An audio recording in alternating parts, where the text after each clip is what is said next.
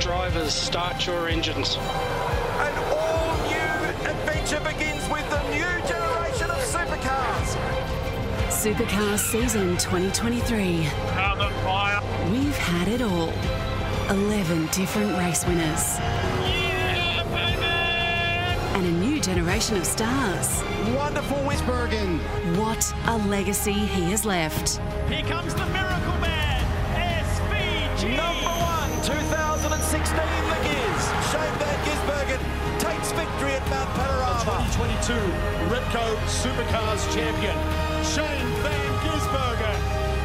250 kilometres remain in one of the best supercar seasons in history. It's time for the final race at the Velo Adelaide 500.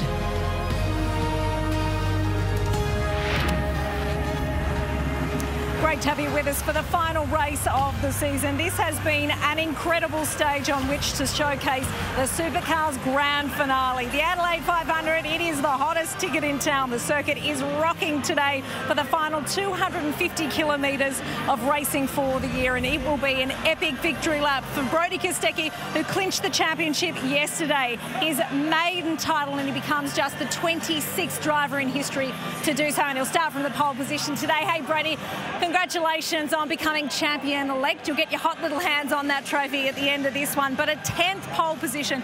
Just talk to us about the emotion of starting this final race, the ultimate victory lap from P1. Yeah, it's pretty, I don't really think it's actually sunk in yet. I'm sure it will on the last lap, but yeah, I didn't get to sleep last night till about 11 o'clock. I was thinking about how we could make the race car a bit better. We weren't too good yesterday, and was texting back and forth with my engineer, George. So, yeah, stoked to be on pole again today. But, yeah, it'll be some hard work. We've got some fast cars behind us, but we'll do our best and see if we can take away the team's championship as well. Yeah, you never, ever have a minute off. You're a hardcore racer. Are you confident the car is faster than yesterday? Have you made many changes, and what do you need to do to ensure that Coca-Cola Racing are in P1 in the pit lane next year? I'll tell you one thing, Jason, it won't be from a lack of effort, that's for sure. Yeah, they had a mammoth job to fix car 9 last night, and you know, they were still pulling my car apart, trying to make it faster again today. So just a big thank you to everyone at Coca-Cola Racing, powered by Erebus. It's been a big night for the boys, but you know, we're looking forward to this last race, and hopefully Will can come through as well and finish off his last race, just, you know, strong for the team. Good luck, Brodie. Go get him. I will do. This is an incredible event, and if you had to thank one man for it, it'd be this bloke, South Australian Premier Peter Malinauskas, who brought this event back to life last year. Premier, you look around here and you look at this crowd and sold-out grandstands and people hanging from the pit garages. You've got to be really proud. I'm just so wrapped with the support that we've got from around the country, Barretts. It's not just South Australians, a lot of people from interstate, even a lot of New Zealanders here as well. But all corporate completely sold out. Every grandstand seat sold out today, so we're wrapped with how it's gone. You must be so proud, because to bring this event back was a big decision at the time, and you've become such a sporting big event centre here in Adelaide. It has been a bit of a risk, but it's one that's paid off, and the way the whole state and the whole country has got around it, and it gives us a chance to showcase a fair bit that's happening in South Australia at the moment. We're performing really well economically, but I just want people to have a good time more than anything else, and I think there's been a fair share of that across the last couple of days. There's a lot to celebrate in South Australia at the moment. What's your long-term hope for this event? What do you want it to be? Well, I think we really got the capacity to establish ourselves as the premier touring car event globally. That's what our ambition is. I think we're very much on track to that. Have 250,000 people to come across 4 days is not a bad turnout. We've had international representation here, so we're optimistic about its path to growth. We're investing in the infrastructure to make sure for patrons it's worth visiting, and so it's onwards and upwards. It's a great experience, isn't it, from the fans' point of view? You come here now, you enjoy this grandstand. For people who've been coming for years, they've got a roof on the grandstand, they can enjoy it. It's brilliant. Sometimes it's the little things that make a difference, Barretts, but if you want to be premier, if you want to be internationally a destination, you've got to be willing to invest in it, and infrastructure does make a difference. So a little thing like putting a roof over patrons' heads for rain or sun, that makes a difference, and we get a better yield out of ticket revenue anyway, so it's one of those things that pays off. Awesome, Premier, you've done a great job. Enjoy it today. Enjoy your great work. The drivers are ready to go. Everyone is set to get started. We cannot wait to get things underway. Everyone's standing now. It's time, ladies and gentlemen, for the national anthem. Australians, oh, let us rejoice, for we are one and free. with golden soil and wealth for toil.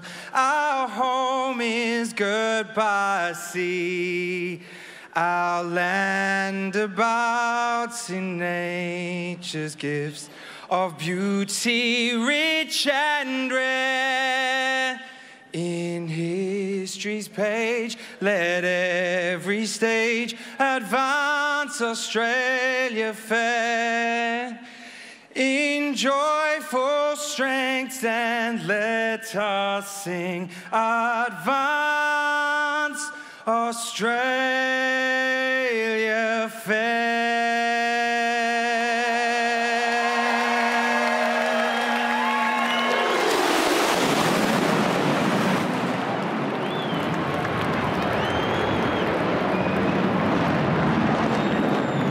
Wow, that is impressive, isn't it? Well, as we shape up for our last race of the season here, the championship's done, but there's so many cool subplots that I reckon are going to make today's race fantastic. Look at James Courtney coming up to wish his team well, or the team's well.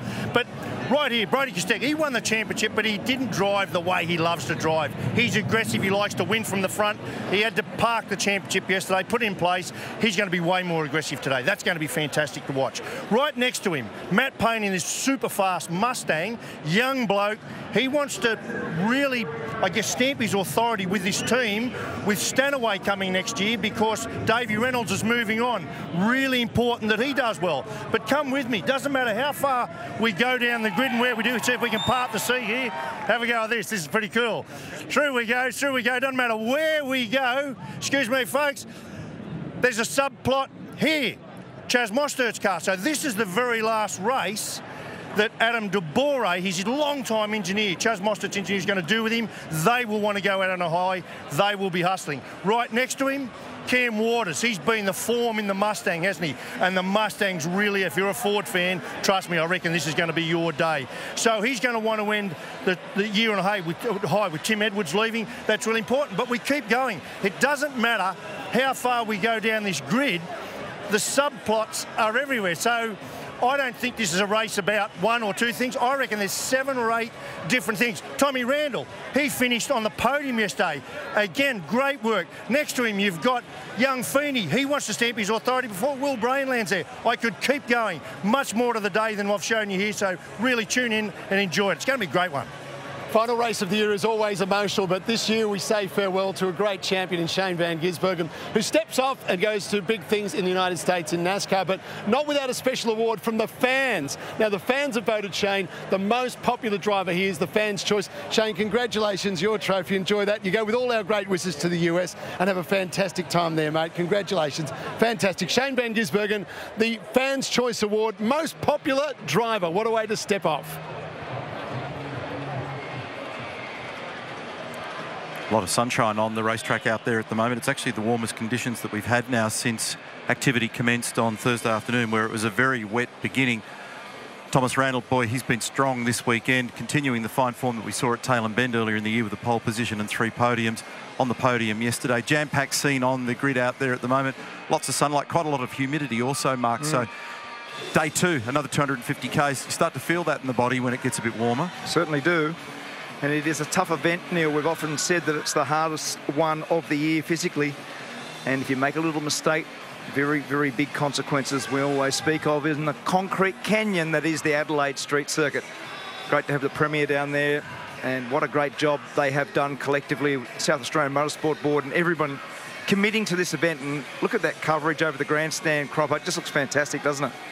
Very big investments been made here to bring the event back last year. Supercars in Adelaide since 1999, and you can see just how popular it is. An enormous crowd has built up for our ripping final race of our championship year.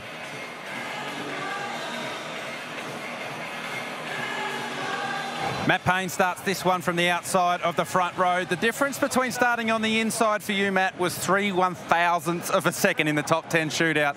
You must be happy to be on the front row, but so close to getting your first pole. Yeah, we were close there. I thought the lap wasn't too bad. Didn't really make too many mistakes, but yeah, just sort of slipped away a little bit. Happy to be on the front row, though. It's put us in a really good position to have a strong result this afternoon, and yeah, see what I can do. Had a few dramas at turn 3 on the opening lap of yesterday's race, which put you deep down the field 5 laps behind.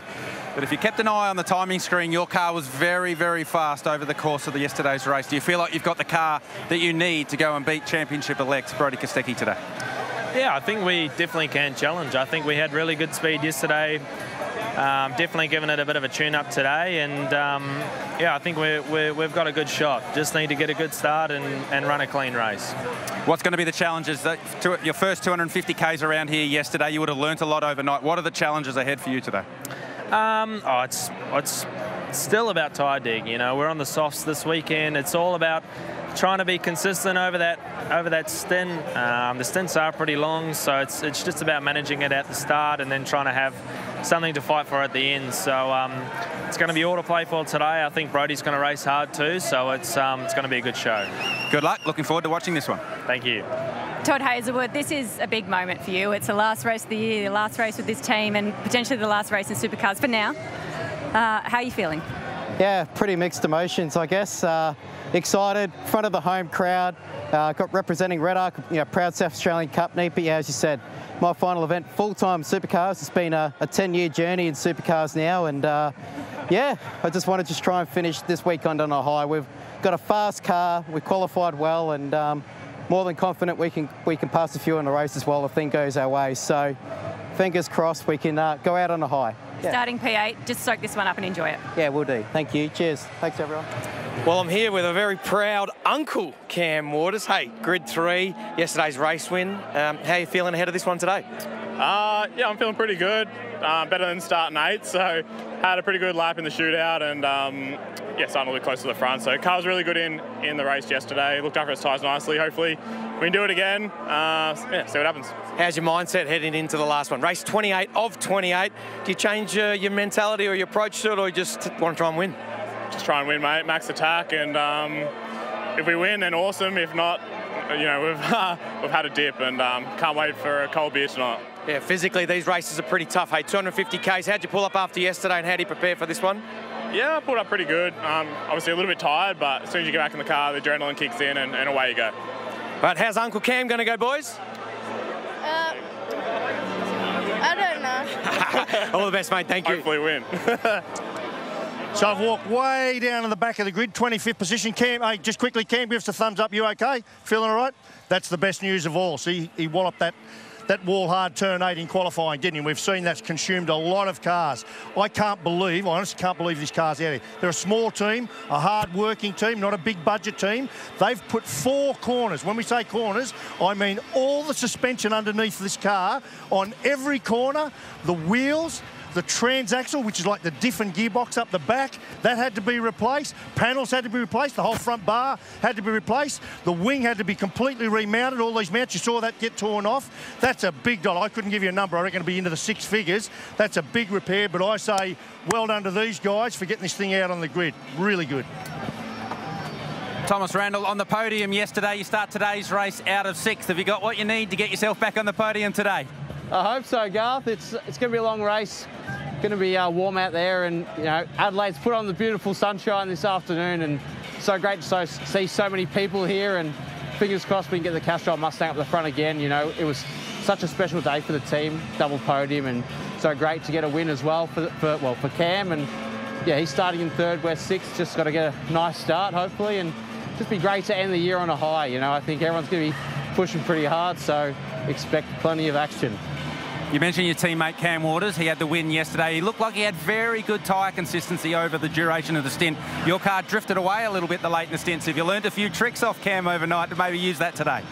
Yeah, I think so. I mean, I probably don't know about the drifting part, because that's what Cam Block would like. But yeah, we struggled a little bit in that last stint, and it was a pretty good gap to Chaz behind. So I didn't want to risk it too much. We're in such a great position. So fingers crossed we can have just that little bit better rear tyre life than we did yesterday, and yeah, we'll see. It's as I said, long race and anything can happen. Good luck, mate. Enjoy it. Thanks, Garth. Cheers. Will Brown just strapping in for the final time with Coca-Cola Racing by Erebus, starting probably a little bit out of position than what you would have liked, but what's possible this afternoon, Will? Yeah, we'll wait and see. Obviously, yesterday was really disappointing with what happened out there, and yeah, it was disappointing that me and Shane crashed out, but hopefully a better race today. We'll just see what strategy we have and hopefully move forward. We have a faster car than 11th, just didn't get the best run in quali. Just physically, how are you feeling? It's been a tough day and obviously a very difficult crash for you yesterday. Yeah, I'm feeling pretty good. My hand was a bit sore, but that's fine. Just a little bit of whiplash, but no, pretty good apart from that. All the best. Enjoy. Cheers. Thank you.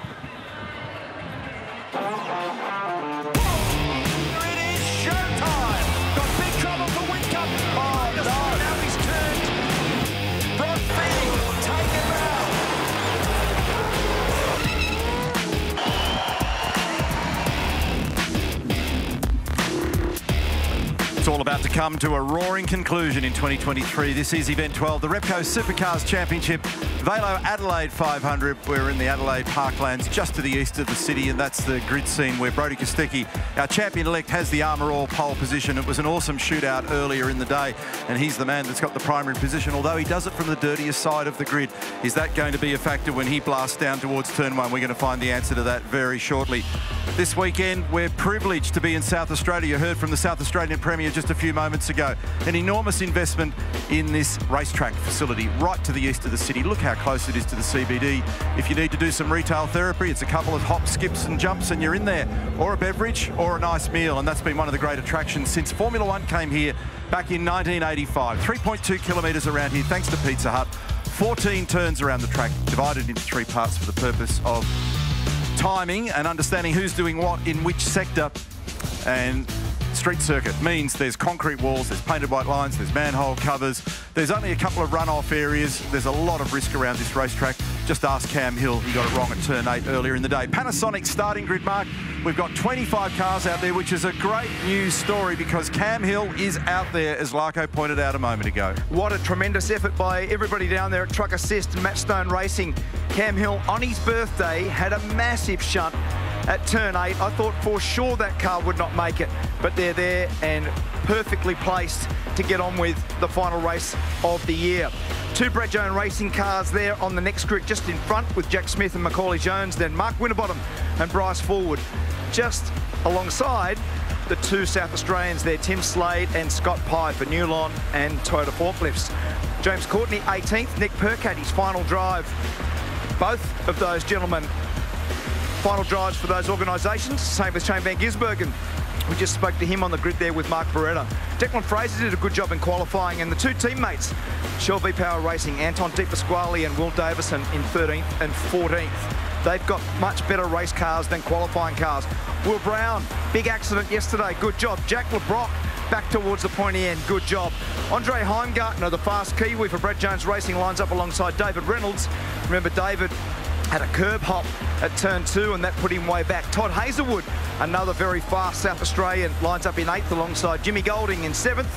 Thomas Randall, who's been very fast all weekend, lines up alongside Brock Feeney. For the teams championship, it's going to be a battle at the front between Feeney and Kostecki.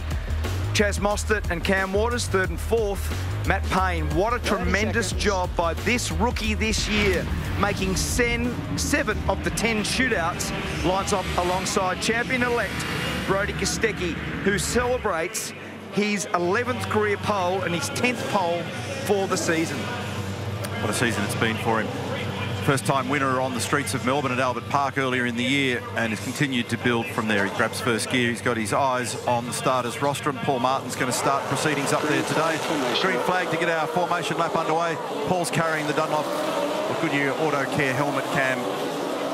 And the field gets underway. And it is cool to say that there are 25 cars out there. I didn't think we would see that Cam Hill car when I saw how hard it whacked the wall at turn 8 earlier in the day.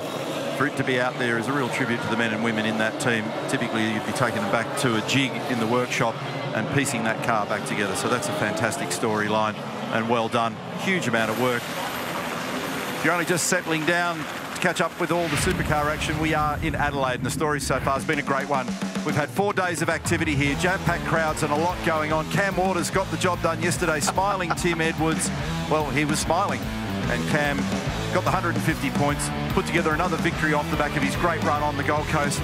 But the real focus and storyline was around this fellow, because Brodie Kostecki, after working so hard throughout the championship year, became champion-elect with a great run to 6th position with enough points to be clear of Shane Van Gisbergen. And then how's this story? Comes back today in the top 10 shootout for Armour All, and he takes the #1 pole position. Gets the Armour All bucks in the process, and he starts in the ideal slot for this afternoon. And it's going to be interesting, isn't it? Because he takes a free swing now. You're going to see a different Brodie Kostecki. I was talking to him in the garage before I come up to the comm box to say, what have you done? He said, we've tuned it up, Scafey. So let's hope that car's more competitive. Matt Payne looking for his first win. What a rookie year. As we look at the Century Batteries tech facts, what we learnt yesterday is that tyre wear rating, or the degradation as we often call it, it's absolutely 0. We're going to modify that. The medium that's on there now, we saw lots of different strategies, and it's going to play out differently. I would have lost the house in a bet yesterday. Well, sure. There were several people saying to me that that was going to be a talking point. I actually saw a blistered tyre, so I didn't think the tyres were going to make it to the end of the run. Not only did they not make it, they got faster at the back end of the stint. They had neg-deg. Yep, exactly. Negative degradation. Yep. So that wasn't a factor at all. That was the reason why I didn't cover it off in the Hino Hub today. I sort of withdrew from that notion. All right, jumping on board with all the various drivers that we're going to keep an eye on this afternoon. All of your favourites are out there. We saw some premium racing yesterday. We're going to see it again today, Larko. Oh, how good is it, Crompo? Look at the size of the crowd up here.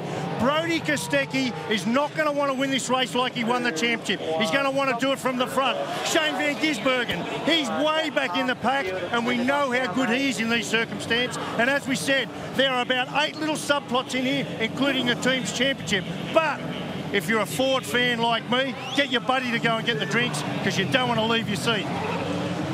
Kostecki and Payne on the front row of the grid. Row number 2 is Waters and Mostert. Paul Martin is staring intently at the front of the field. This is going to be huge. Big roar from the crowd in the background. Brodie's got nothing to lose. This is the final race of the season. It's time to put a full stop on the 23 championship in Adelaide. Kostecki owns the title, but this race is anybody's. And it's a huge drag race down to turn 1. And Matt Payne has made a blinder of a start to get in cleanly to 1 and will lead the field out the other side. It's Payne from Kostecki, then Mostert, then Waters. A nice clean run for everybody. Up into turn number 4, Kostecki dives to the inside. Has a bit of a think about it, but cannot get the job done. Matt's on the ideal race line. They're all nose to tail through 5. And they get through. They crashed yesterday in that zone, but they get through safely today. Beautiful start by Matt Payne. Too much wheel spin for Brodie. He'll be kicking himself because he got a really good jump and then way too much wheel spin. Excellent start, Matt Payne. Cold tyres out there. And you can see Feeny working the car around the Red Bull car to try and get some temp and pressure up as quick as he can. Turn 8 is treacherous on a cold tyre. Look at Randall coming down the inside. So is Todd Hazelwood. It is over in the dirt. And in fact, there's been a little bit of light contact with Heimgartner down there. Huge amount of congestion as Shane Van Gisbergen tries to get traction out the other side. Turn 11, back to second gear. Uses the island on the inside, up and over the curb. And Shane is down in 15th position behind Anton De Pasquale. There's a margin that the first 3 have got over Cam Waters at the moment. At the end of our first lap, we have got Matt Payne, Brodie Kostecki, Chaz Mostert, 1, 2 and 3. What a great opening lap. And very little movement in the field. No absolute standout and no absolute drop-off. So nicely done by everybody at the pointy end especially. And there's a good battle going on in the background there with Chaz Mostert in behind. In third, he was able to make 1 spot and he's parked himself in behind the 2 leaders. James Courtney's got a battle going here with Anton De Pasquale. Shane Van Gisbergen is the Red Bull car that you can see just at the lead of that group. Now, Payne's opened up about a half-second margin now on this first flying lap. He's gone quicker in the first sector. Courtney hunting for some fresh air out to the right-hand side on the run down to turn 8. Picking up Payne on the run to 9. Payne, Kostecki. Then Mostert, decent start. Look at Brock. Feeney having a look down the inside, forces the issue with Cam Waters, who has to open the steering, makes him vulnerable to his teammate, and there was a bit of contact there with James Golding right in behind Randall. It's side-by-side action when they get down to 11. That tends to end in tears. Reynolds awkwardly placed, but has to drop back into line. Yeah, that was a bad spot for David Reynolds to be around the outside of that kink at turn 10 before you turn left. We've seen some really big crashes there over the years. James Courtney and Craig Lowndes had a monster there many years ago. And now we pick up on Heimgartner battling in there with James Golding and Hazelwood. So Heimgartner's come up there one spot. He's actually gained 2.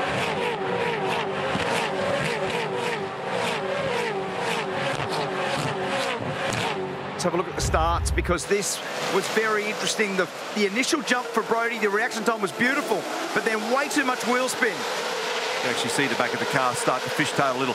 Mostert was probably the best of the top 3, but then there was nowhere to go. And when you're on the outside down there, it's easy to get fed into the gravel, so he had to drop back into line. That pain, oh, that was beautiful. Next to no wheel spin. Problem is he's on the wrong side of the road down here, and manages to get out the other side and do it properly. So that's a real challenge, because he's also wondering whether or not he can close down without getting turned around. If he closes too tight across the nose of Brodie, he can turn himself. So that is the problem when you're on the outside of the road down there. And look at that, done nicely. And he was smart. He didn't turn right across, did he? No, he just left it. You get a free kick on the opening lap, so use it wisely. Brodie had to think about poking it up the inside at turn 4 and wasn't able to do it. Feeney's gone faster in sector 1 than the rest of them. Reynolds is quick in sector 2. Kostecki make that now Payne the fastest in sector 3. David Reynolds still down in 10th. He hasn't made any ground, and he's battling hard with Todd Hazelwood, who has a lot of locals. He's a South Australian boy with his last drive this weekend for the Blanchard Racing team, and his future at the moment is up in the air as to what he's going to do, whether he's going to be a co-driver or a full-time driver or drive in another category next year. So a bit of emotion there, but there's lots of stories like that. Scott Pye is also one of those. There's so many through the field. Neil's been talking about it all weekend. The level of change that we've got going into 2024. There's roughly a third of the field changing around, and a lot of emotion and a lot of final drives that will be very important for every one of these people today. Reynolds gets an effective pass down the inside. Remember, he got penalised in the shootout for jumping up over the curb, getting a curb strike. Makes it hard work from that position as we look at exit turn 11. 0.7 of a second, 3/4 of a second, the margin between Payne and Kostecki. Reynolds up to that 9th position in that move. Brown the fastest in sector 1, Van Gisbergen sector 2, Brodie Kostecki fastest in sector 3, and our fastest lap of the race so far is a 21 flat for Brodie. People are settling in now and finding their rhythm.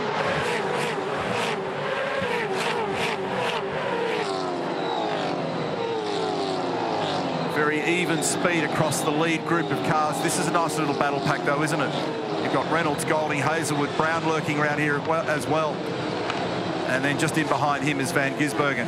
So this is building a lot of pressure in this group. Just in behind Shane, you've got Will Davison and Jack LeBrock behind them. And was that Shane up the inside? I think he actually got that pass done.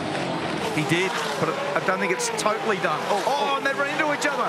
So the bloke who's replacing Van Gisbergen at the Red Bull Ampol Racing team, they make contact in a straight line. And this is not over yet either, because Shane's going to fire back to the inside as they come out of 8. And he's down there. He forces his way down there, actually. Have a look at the number of spots now that Will Brown's going to lose. Look at the queue that's forming up behind this little battle here at the moment. So that was spectacular between Van Gisbergen and Brown. That all went sideways by accident yesterday between those two cars. Meantime, we've still got 3/4 of a second Payne over Kostecki. Down the inside comes Percat. Oh, awkward contact. That's bad. And sends him to the wall. That was LeBrock, I believe. Yes, Jack LeBrock is in the wall now. Is he going to be able to get this thing out? So that was a bit of a trip, clumsy manoeuvre that resulted in ending up on the outside there. He's got reverse, thankfully, and gets it underway. So race control just holding off the button for the moment to get him back going. Oh, he's got right front steering damage. He's going to have to come back into the lane to attend to that. Fastest lap of the race is now Brock Feeney. Have a look at that front wheel angle. So he's well up the inside there, Nick Percat, and then right there, that little clumsy tangle where wheel-to-wheel contact happened again. Now, that's what happened yesterday up at turn 4 that had catastrophic effect. And similar sort of thing here today, but fortunately it's a lower speed impact, but with the tyre barrier on the outside of the final turn at 14. And Nick was well past at that point, so it's just one of those awkward things. They will have a look at it, I'm sure. Meantime, Matt Payne's actually pushed harder again in the first sector here. He's now opened the margin up to just under 1 second. Matt Payne, Brodie Kostecki and Chaz Mostert.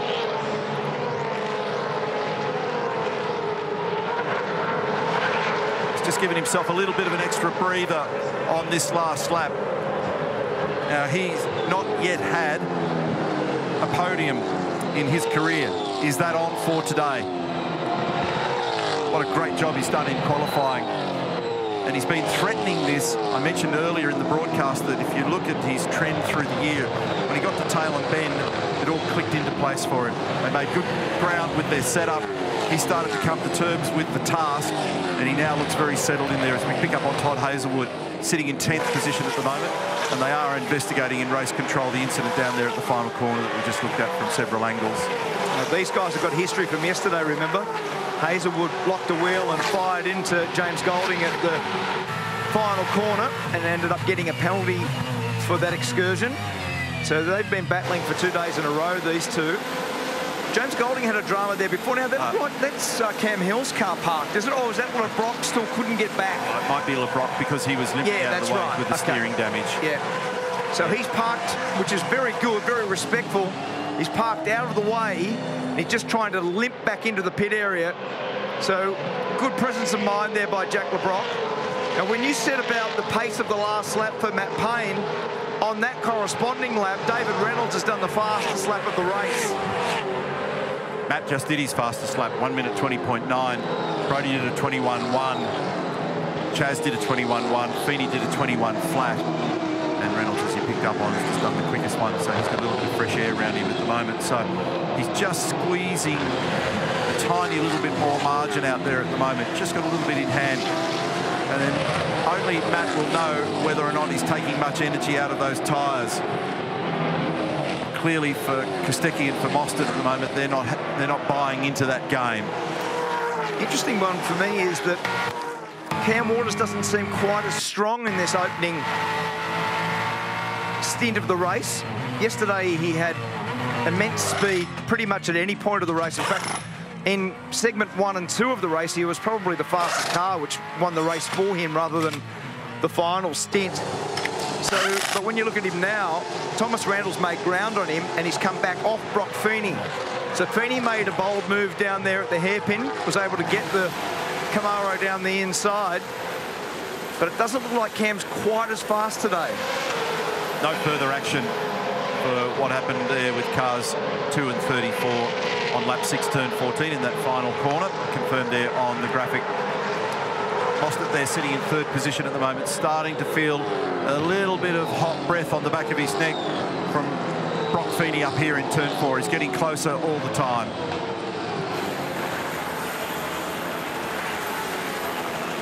Got 70 laps to run in this one. We've only been racing for a little over 11 minutes, and this is brewing up at the moment. We've got Thomas Randall in behind Cam Waters. These fellas are back in 5th and 6th at the moment. Your observation a moment ago was that Waters doesn't seem to have quite the firepower. They weren't going to make much in the way of change to that car, but maybe whatever they've done, it hasn't liked. Slightly different conditions today. It's the first time we've seen a number in the 20s for the entire weekend as Thomas Randall has a think about trying to sneak down the inside of his teammate, and now he presses on with it, and he's done it. Moves him up into position number 5 in the Castrol entry, looking down the left-hand sill panel into turn 11. Heimgartner now right on the back of this little train here as well, and then Reynolds, who's made a little bit of ground up into 8th from 10th on the grid.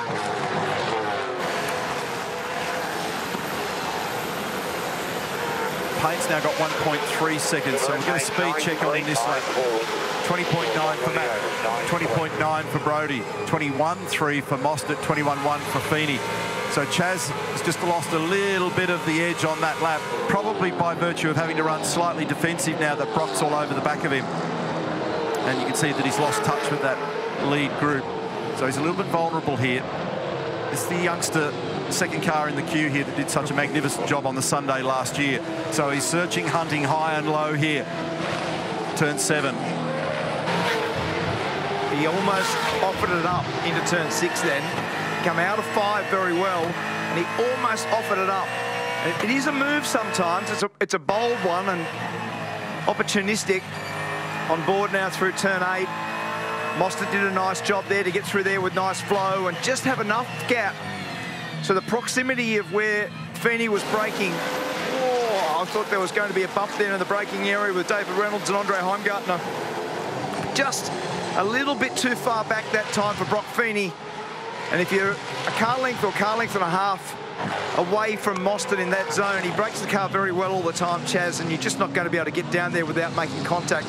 But he has absolutely got car pace on him now, and they've improved Brock Feeney's car today. Looking at those numbers again, Matt Payne just on his fastest lap of the race with a 20.8. Brodie Kostecki 20.9. Thomas Randall 21 dead, and the fastest lap of the race now has actually gone to Van Gisbergen with a 20.73. Brock's on the toe ball here, isn't he? He's right on the bumper of this thing.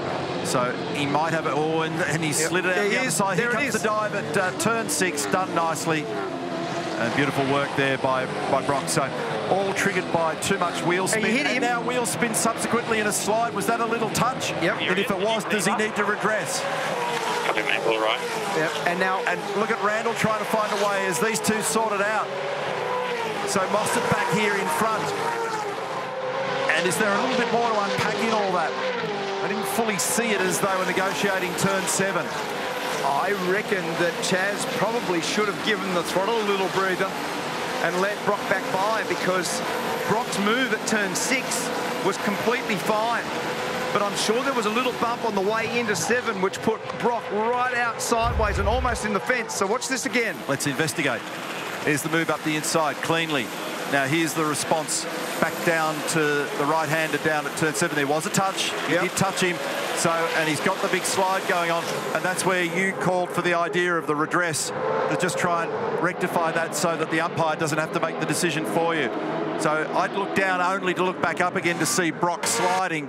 Missed the little contact. Here's the bumper cam version. This is out of 5. Dives down the inside at 6. And now here's the corresponding view. Listening. Got him. And a little touch up.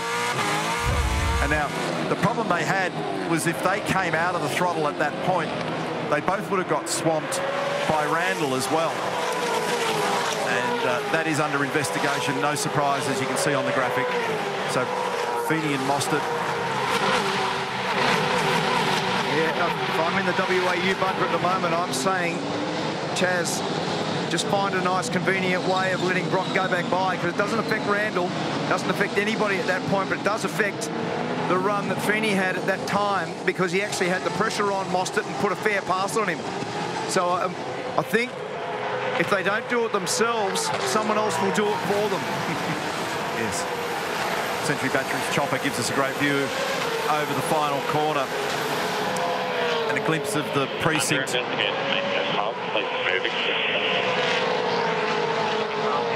That's the word from Martin Short to Brock, that it's under investigation, because no doubt Brock raised the question, what's that all about? So they're having a think about that up in Motorsport Australia Race Control at the moment. They've got data, they've got images, they've got replay machines to be able to look at how all that unpacks and unfolds. Cam Waters with a special livery on this weekend. Tribute to Ken Block right there.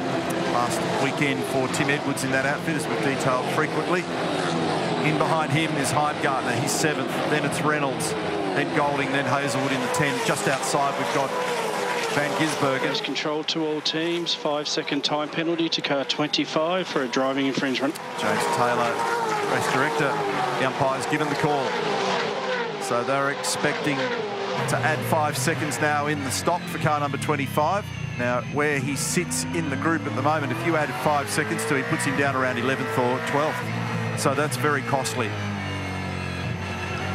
And it's been a tricky day for Declan Fraser in the tradie beer entry. They had to change a radiator earlier on, and now he's in the garage with a power steering failure. The boys have got a new pump ready to go, but yeah, tough day to top off a really difficult season for the rookie here in Declan Fraser. Truck assist Chevy Camaro of Jack LeBrock is back out in the race. The crew replaced a right front steering arm from that contact with Nick Percat, and the only damage from the tyre bundles on the left side was a bit of race tape holding the bonnet down. He's back in the race. Good news. Thanks for the update there, Ree and Jack. Just an awkward one, wasn't it, where he's bumped off the road at such low speed, but it's still enough to end up copying a bit of damage in that wheel-to-wheel contact that happened there. So a 5-second penalty now hanging over Mostert. He'll serve that in his first of 2 compulsory stops. Margin now 1 3/4 seconds. Payne over Kostecki, and they're encouraging Matt Payne at the moment to just have a think about his brake bias, encouraging him that he's doing a great job. Stay focused. Don't forget to download the new Supercars app. It's available in the Apple App Store or Google Play. Lots of new trick features, lots of things to keep you engaged as a race fan on some of these awesome races that we've got coming up in 2024, including a visit once again back to New Zealand, which we can't wait to jump across the Tasman one more time. Oh, that was awkward Heimgartner. And here we go. David Reynolds now has got plenty of incentive to giddy up and try and attack him on the outside. Now he crosses down the inside. Andre covers. David's forced wide. He'll crisscross the bumper and try and get up the inside with better traction. Made a bit of wheel spin as he tried to do it. Couldn't quite get the power to the road. That was awkward for Andre.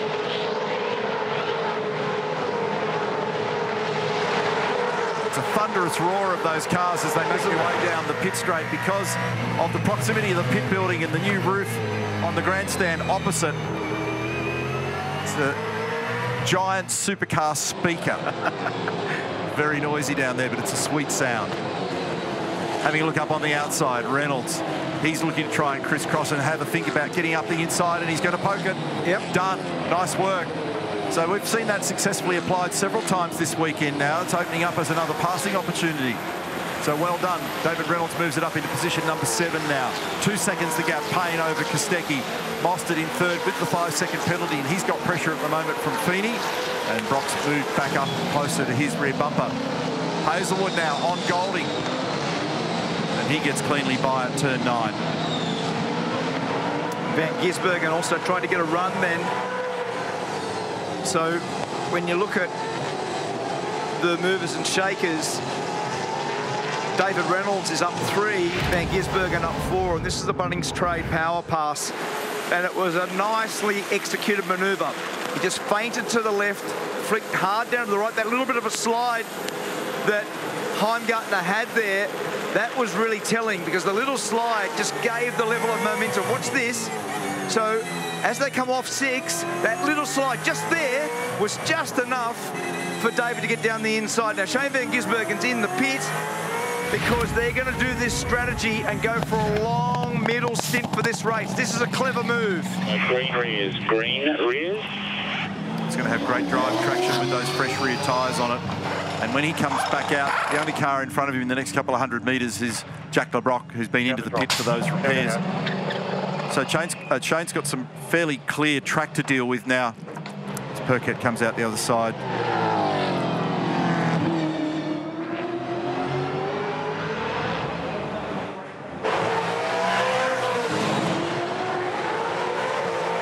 Now already Percat's got a bad sportsmanship flag for exceeding track limits. It's early days to not have much more credit in the bank to be able to deal with that.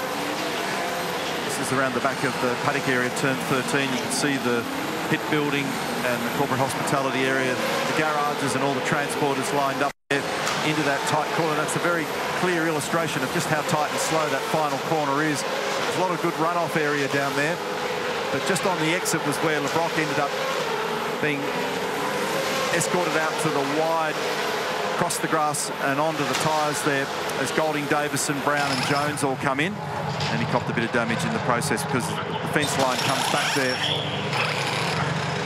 Roger done, here we go. Behind, right behind. Oh, so there was a pretty big difference there in terms of fuel loading between them. What's that doing, pointing in that direction?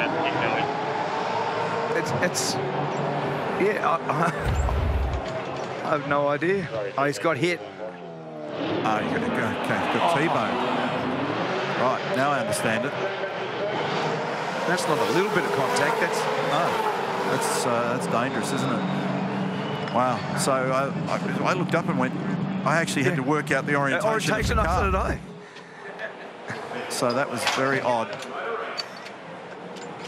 This is Macaulay Jones, and it's taken a fair thud. I wonder whether or not there's any residual damage as a result of that. Well, you'd have to think so. It was ended up at, I know they're only doing 40 Ks, but it ended up on 2 wheels almost. So what's this? When it hits, it got hit quite hard, didn't it? Big time. So that was James Golding, and that'll no doubt be an unsafe release. So a little mix up there and down the inside, and this is a nice move by Brock Feeney, and he's been attempting that now for the last several laps. He lost a bit of ground in that stuff that went on at turn 7, and now he's able to clear him. Thomas Randall is right in here as well, just on the back of this group. And under investigation, car 31 for unsafe release. Well done. Yeah. So they will have just made the call and not realised that Macca was in the queue there.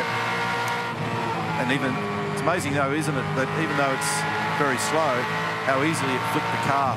The worry there is all the air bottles, and there are people standing in the pit lane.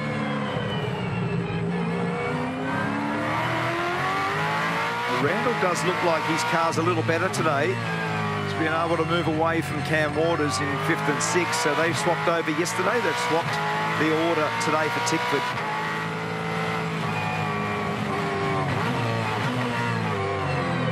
Matt Payne's stretched this lead out now to almost 3 seconds over Brody Kostecki, so it's been a beautiful opening stint. He hasn't missed a beat.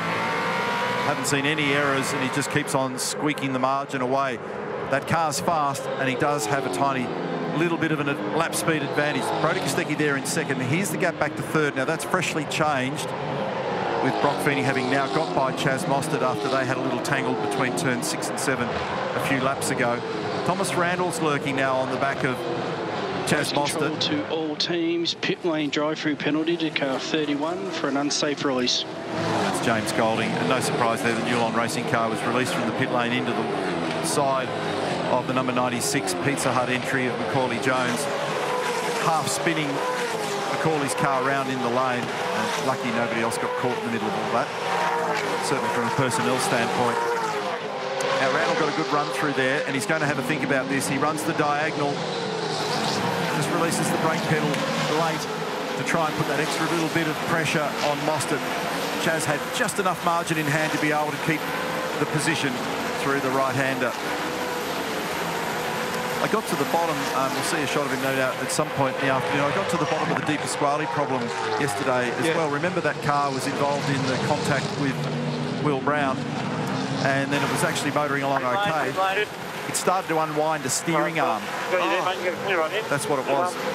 And that's why it started crabbing as Thomas Randall comes in. Yeah, so loosened the lock nut, decided to give itself a wheel alignment. Wow. And they were talking about safety. I wouldn't like to be doing that stint like that. Go.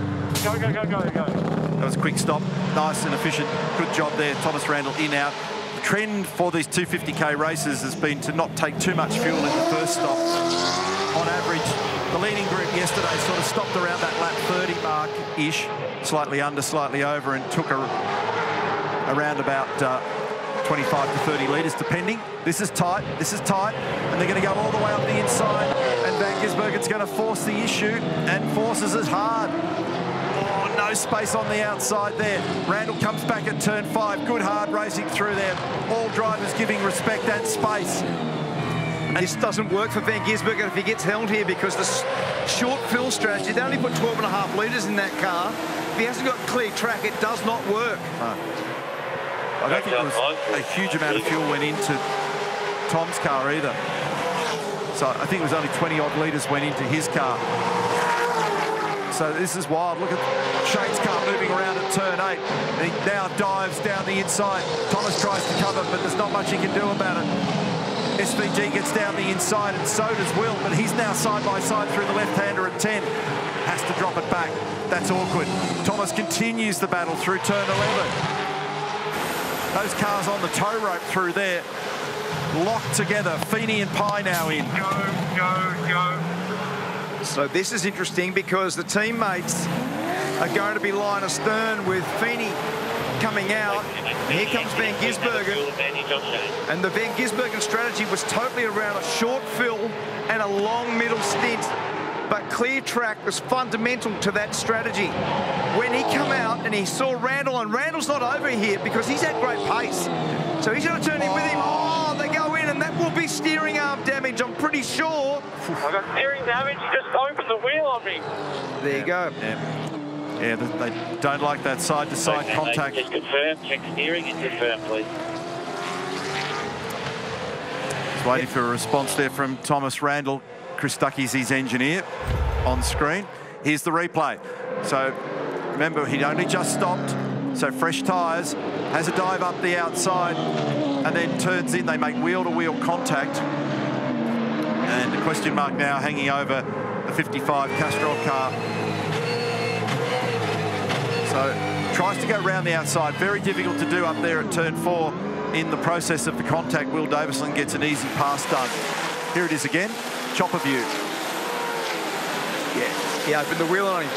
So what he said over the radio was that Shane actually didn't end up making the apex. He opened the wheel on him and effectively escorted Thomas wide, and that's why Thomas was so vocal over the radio immediately. So he said to Chris Stuckey, just open the wheel on me, and then when you make that sort of contact, the steering damage that has been incurred will be a serious problem for Thomas Randall now. It's under investigation too up at turn 4. 97.55, lap 21. Confirmed with the graphic on screen. Well, it's been an interesting start to proceedings out there. We've still got 57 laps to run. 4.4 seconds though. Matt Payne continues to build his lead. This has been a great stint for him. It has been a great stint. Not a mistake. Beautiful slide. Does he keep it on the island? No. Does he get away with it? Yes. But that was completely sideways. And here's our champion-elect. Slide is done. Pit lane is clear. Just go. Just nicely done, in and out quickly. Maybe looking to get some undercut benefit here. Remembering there was a 4+ second margin in favour of Matt Payne as they came in for this first stop. What fuel did he put on now? 23 litres on our numbers. So that's about the same as they were doing yesterday, wasn't it? Yeah, they were a little bit more yesterday for the lead trio, of which Thomas Randall took the least amount in his first stop. So let's have another look at how this has transpired. So they've come through turn 3, a little bit of a run there, Randall, and Randall goes up the outside, which is always a risky manoeuvre. Now watch where they get to, and Shane does not make the apex, and the contact is made on the turn into turn 4. Andrew Edwards is the engineer for Shane Van Gisbergen. That's Martin Short, who's engineering Brock Feeney, Prince of Jamie Whincup, 7-time champion in the background there as well. And remembering that with Shane in the middle of the road, he's also not on the optimal line there, and he's trying to get as far into the corner as he can to defend under the brake. So he's trying to plunge in there as far and deep as he can. Reynolds is now in. And here we go for Randall on Brown. Nice. So Reynolds, Hazelwood are now in. No further action for what happened up there at turn 4, Garth.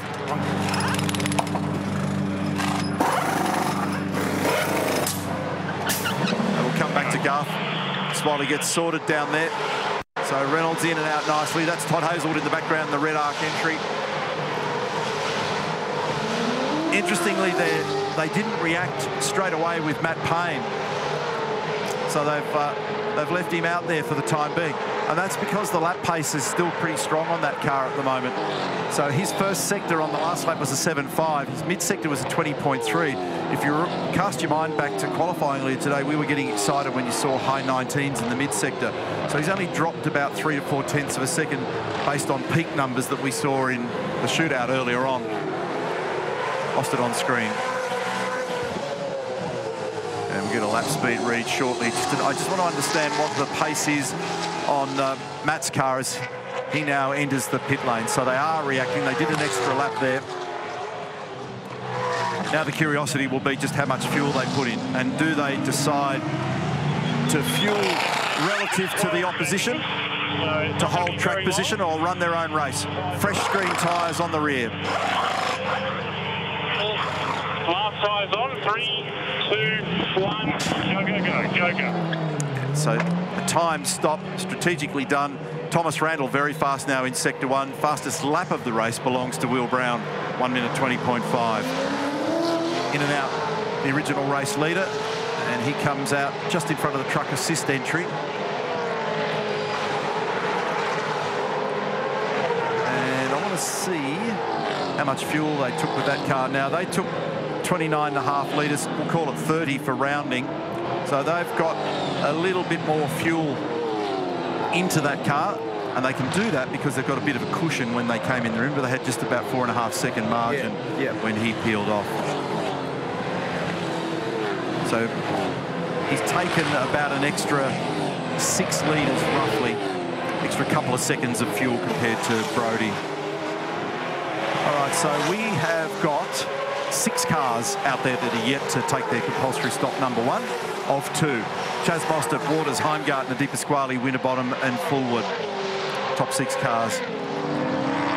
Chaz Mostert and Cam Waters have had 1 or 2 hefty battles over the years, and they're back out there duking it out again. Here's the onboard from Cam, turn 1. Let's see what the strengths and weaknesses of this car look like relative to his mate.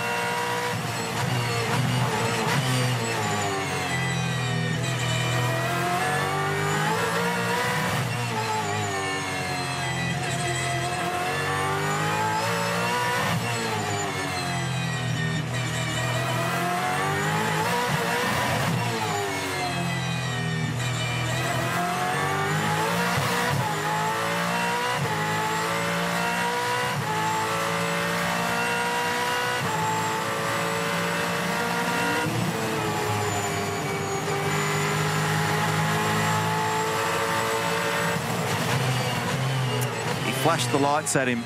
Yep. Up at the western end of the racetrack, and then he's done a nice job of sliding down the inside. I'm glad we jumped on right at that moment because we got to see the setup and then we got to see the execute. And Chaz didn't really... And he's coming in this lap, Chaz. Try to cover because of this. So he knew that he was coming in, and he knew that Cam had a run on him, so there was no use trying to balk him or move across. It was only going to cost both drivers time. So he basically put the white flag up and moved it wide. It was just waiting on 5 seconds. And he's got a little unscheduled holiday here. He's got a 5-second pause in the process. Green tyres, those shiny green tyres going on the rear. And I'm just looking at my screen, hasn't come up properly yet, but Brodie... So they put a fair bit of fuel on. Now they're doing the 5 seconds. And away he goes. Okay, buddy, so you've got green rears, roaded fronts, green rears, roaded fronts. You've got Frosty on exit, full position. So he's going to have a fairly decent amount of low-speed traction and grip. So he's got scrub fronts, fresh rear tyres on that car, and car number 25, apart from the 5-second standstill for the penalty, on our numbers they took a little over 50 litres. So that's probably the greatest fuel load that we've seen. And the reason they've done that was that we're going to have to sit here. We may as well try something different as a recovery tactic based on the fact that we've got a penalty for what happened up at turn 7 earlier on with Brock Feeney. Now Frosty's all over him. He's got warm tyres on that car as Heimgartner comes out of second place into the pit lane. And so does De Pasquale that we spoke about before with the weird steering problem yesterday. Here's Andre.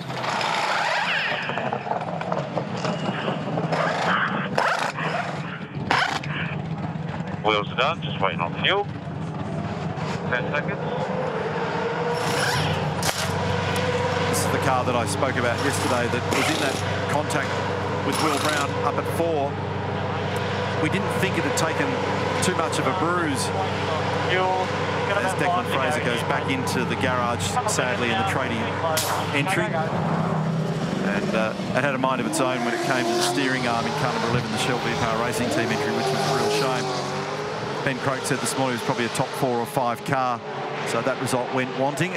And now Frosty's going to be all over the back of Anton here, so Di Pasquale's going to have to work hard to try and cover him on the run up to turn 4. He'll need to drive it in the gutter, but Frosty's even further to the right. He's almost on the footpath to be able to get down the inside, so he got that done very nicely then. He had a hustle on. Now, here we go. Brock Feeney has managed to slice straight down the middle. Red Bull meat in the sandwich, and then a crisscross for Brodie out the other side. How cool is this? So this is on the replay. This is all going on while we were focused on the pit stops. And they were only a wafer-thin margin apart on the run into turn number 1. So how's that? Smith going to the pit lane. This is on board with Brodie. Here goes the Red Bull car down the inside, looking for the crisscross. And the problem with being out here that I explained early off the start of the race is the challenge of having to then close down onto the racing line into 1. And there was just a little moment where the side draft of the 2 cars drew them together. Another replay here of Waters getting down the inside of Mostert. Fullwood's in now as well in the Middies electrical entry. And very good pace. Todd Hazelwood's actually done the fastest lap of the race, but David Reynolds on the last lap has done his fastest lap also, about 0.06 of a second away from what the fastest lap is, but personal best for Reynolds, so he's showing pace. So is Matt Payne now with the fastest first sector. Who's the first in the queue that's taken his compulsory stop, and he's got a 2.5 second margin over Brock Feeney. Now Payne took, I'm just going to round it for simplicity, 30 litres of fuel. So he's got about 10 more on than Brock. That's the reason why that margin's just a little bit tighter. And Waters has yet to take that stop. There's also a little anomaly there between Kostecki and Feeney, isn't there? Yeah. Waters said to me earlier today that if it weren't for the way that the fuel window worked for them, his tyres were well capable of actually going on in the stint. He was mighty impressed with the consistency, and as I said earlier, right at the very beginning, he had negative degradation. There was no wear at all with those tyres. It's rare that they get better when they get older. But it's to do with the track condition, the temperature, the amount of rubber on the road. But the Dunlop soft tyre was working really well out there. Here he is. So he's our race leader, yet to stop. He's got 19 seconds at the moment on Matt Payne. Matt, in turn's got 2.8 seconds over Brock Feeney, and there's a slight difference in the fueling between those at the moment, and it's in favour of Matt. Meantime, Anton's going very quick out there after that stop that we witnessed a few moments ago. He's just done the fastest lap of the race, a 20.2. And it really underscores the importance of track position because he's down in 15th, had a tricky qualifying, quick car, but it's hard to recover from down there. Yeah. Now, Payne is pushing hard on this next tyre set here as well. He's just gone faster in the first sector. He's got purple on his name. I think Cam Waters is coming in here now. That's a pretty solid stint. And that mirrors pretty much what he did yesterday. So he stopped on lap 30. Right, mirror it down, a couple of clicks. There you go. Yeah, so yeah, we'll do our best, mate. We'll only a short stop here, so we'll concentrate on fuel and tyres. We'll do our best. that's maybe. That answers a maybe. We'll try and make a change for you. That's basically a slow no. Yeah. Now, when he stopped yesterday on lap 30, he took 27 litres of fuel. Pretty lively battle. Listen, no time at all to do anything under the back of that car in that stop. No. But that's the battle on the left-hand side of your screen from the Century Batteries chopper. And here's the rejoin. Spearing down the inside is Brown. He could see Cam Waters coming out, so he released the brake and actually turned into turn 1 faster than he would like. But he got away with it because he was able to spear it across the curb and remain in control of the Coke Camaro, and he did that purposely just to try to avoid being caught by Waters. And now Cam having a little show of the nose at turn 7. We've seen a lot of overtaking in that little zone there at 6 and 7 today. it must be a changed characteristic in the cars. We didn't see as much of that previously, but they obviously like being able to sneak up the inside there, particularly if you compromise coming out of turn 6 and you've got a bit of wheel spin. Waters thought long and hard about it, couldn't quite get it done. Meantime, it's a 3.8-second margin Payne over Feeney at the moment. He's starting to just stretch that lead with the pace that he's showing. We haven't seen him even blink so far. He hasn't looked like putting a foot wrong. But it's a very good battle. What we're looking at from the chopper a minute ago, here's Waters slides down the inside there, nicely executed. Beautiful manoeuvre. But Feeney, Kostecki and Reynolds are line astern in second, third and fourth. And that's them. So that brawl that you're watching then, everybody clustered around positions 8, 9, 10, 11.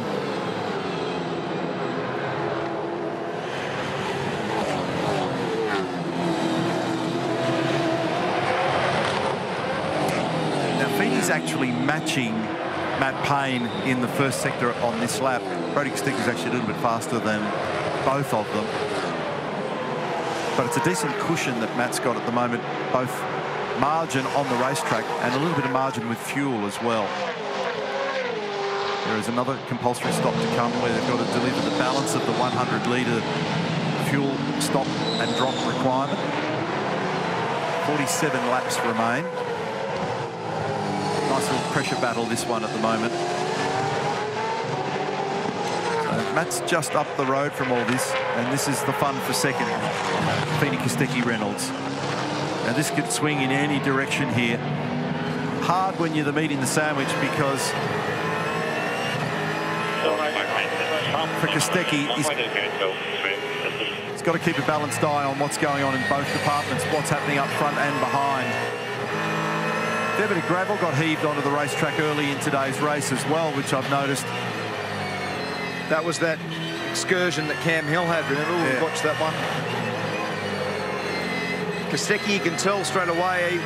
We know both of these teams in the team's championship between Red Bull Ampol Racing and the Coca-Cola Erebus team are battling. There was a 161-point disparity between them before the start of the race. You see James Courtney there attacking the back of Will Brown. Todd Hazelwood just in behind there on the left-hand part of your screen.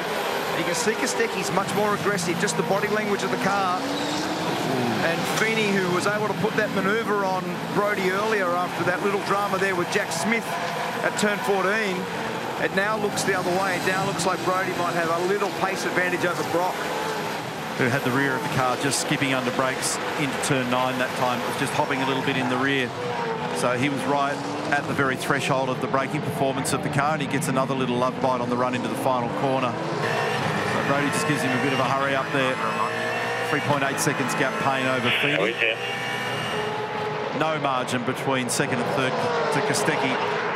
And if anything, David Reynolds has got an ideal spot here at the moment. He can just watch all of this, see whether either of the two make a simple mistake, and he can get instant profit. That glimpse that you got was Matt Payne disappearing. That's 4.1 seconds now, and there he goes again, just on the exit of turn 5.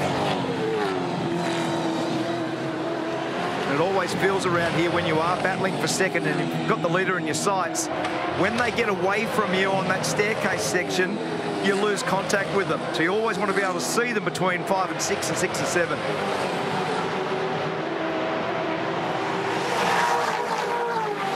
.45 laps remain. We've been racing for a little over 45 minutes. Now Kostecki has another peep down the inside.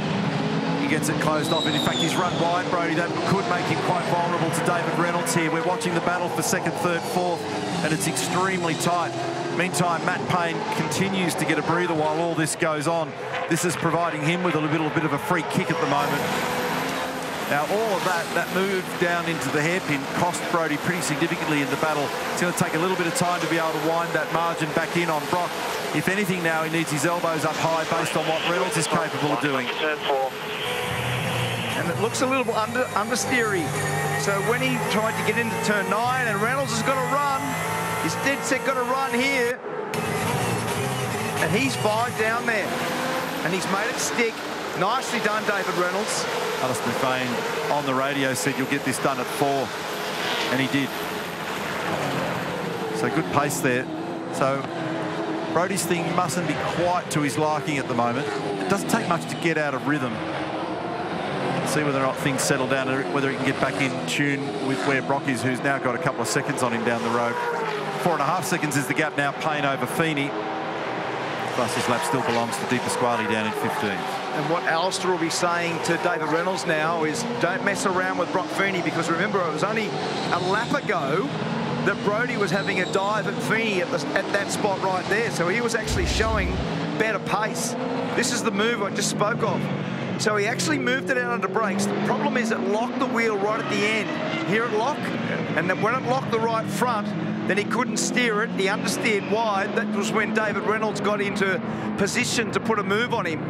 So instead of being able to take the spot, he actually lost ground, and then David was able to capitalise on a bad run out of turn 3 and straight down the inside with a bit of coaching by Alistair McVaney's engineer. Said, you'll get this done.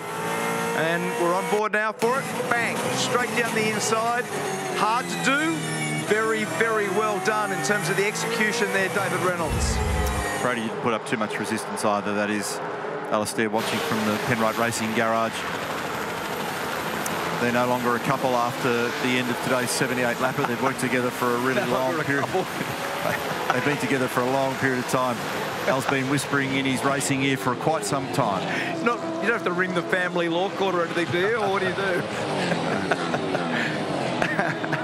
And no longer a couple. One of the many changes that we're going to deal with going into the new season in 24, which will get started at Mount Panorama Bathurst with the giant festival of speed next year for the Bathurst 12-hour and for event 1 of the Repco Supercars Championship. Doesn't get old looking at the angles of the cars arriving and departing down there at turn 8. Todd Hazelwood sitting in 11th here in the Red Arc entry at the moment. He's got Scott Pye behind him. So 2 South Australian operators here doing a nice job, just hovering around the back end of the top 10. I think Waters just made a move on Randall. I'll get that confirmed, and moved up a spot. 4.7 seconds. Payne's got pace here at the moment. He just keeps on squeaking a little bit further down the road with every passing lap. It's only millimetres, but it's enough to count. And he's got a bit of fuel in hand. Was on board with Scott Pye, Toyota Forklift entry, Team 18. He's on the move at the end of today. We'll see him come back next year in the Enduros at Sandown and at Bathurst for the Red Bull Ampol Racing team. Here is Waters. Yeah, you're right. He's been able to put a move on Randall. Waters is in behind Will Davison. And this is the move. Gee, I'll tell you what, as soon as you said that, people have gone and found it for you. Yes. Huh? Yeah, nice job. He's done that pretty easily, hasn't he? So he's been able to sneak down the inside. This is the driver's eye view. Thomas doesn't put up too much of a battle here. Cam rocks on in there. So he's now behind Will Davison. Will's been having a bit of a challenge just finding happiness under brakes in this car. And he just ends up with too much rear locking right at the wrong time. But it looks like he's got some decent pace out there at the moment. He's up 7 spots, so he's done a good job. So if you have a look at that totem, Reynolds, very good 7 spots. Van Gisbergen, outstanding. Will Davison, 7 spots also. James Courtney up 8. Scott Pye up 7. Now, Cam's actually going to have a go here. Yeah, you just spoke about it. It happened right there in front of Cam Waters in the braking area at Wakefield Street and locked the rears for about half the braking area. And they had challenges with that at Bathurst. Remember, they were changing brake sets, and they had brake experts looking at master cylinders, and there's been discussion about pads and all sorts of things. But yeah, pretty easy to see there, and it was a nice easy manoeuvre down the inside for Cam Waters. So all of a sudden he's invigorated, got himself up into 6th place. So next for him could be Shane Van Gisbergen. That's Shane in the foreground. So there's the wriggling at the back of the number 17 Shell V-Power Racing Mustang, and Waters just glides down the inside without too much stress on that one. 4.6 seconds static margin at the moment between Payne and Feeney. David Reynolds sitting in 3rd, Brodie in 4th, followed by Van Gisbergen.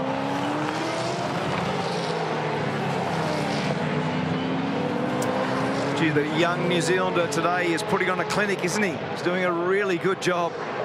almost 5 seconds up the road from Feeney and Reynolds and Kostecki. And David Reynolds at the same time has shown real pace to come from 10th. So it might end up, as we get to this important half-race milestone, that we start to contemplate a Penrite Racing double car podium with the way that Reynolds has made ground and the way that Matt Payne's been driving. Car behind is Brock, did a 20.9 last lap. Good communication, and that's the right sort of thing to say to him in that straight line gap between turn 7 and turn 8, and then through the corner he goes, and then he copy, so he understands what sort of number that he's doing. And with an almost 5-second margin, you don't need to stretch too much now, because he's got that little gap in the fuel that Neil's been recalling, and the way that that is going to benefit Matt Payne is also going to be another extension of that time. Matt Payne made his supercar debut at Bathurst last year, as we pick up on Chaz Mostert here through turns 10 and 11.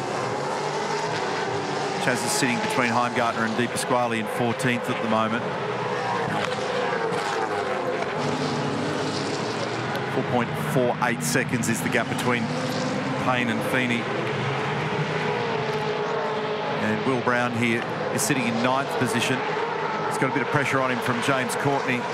Then it's Hazelwood in the red arc entry. We're just entering that phase of the day where if you just look off to the fringes of the racetrack, you start to see a fair amount of the Dunlop soft tyre rubber build-up. So you won't need to step offline too far here, and you could find yourself in the wall and in the wars pretty quickly. It was really evident yesterday down at turn 8 as the day wore on.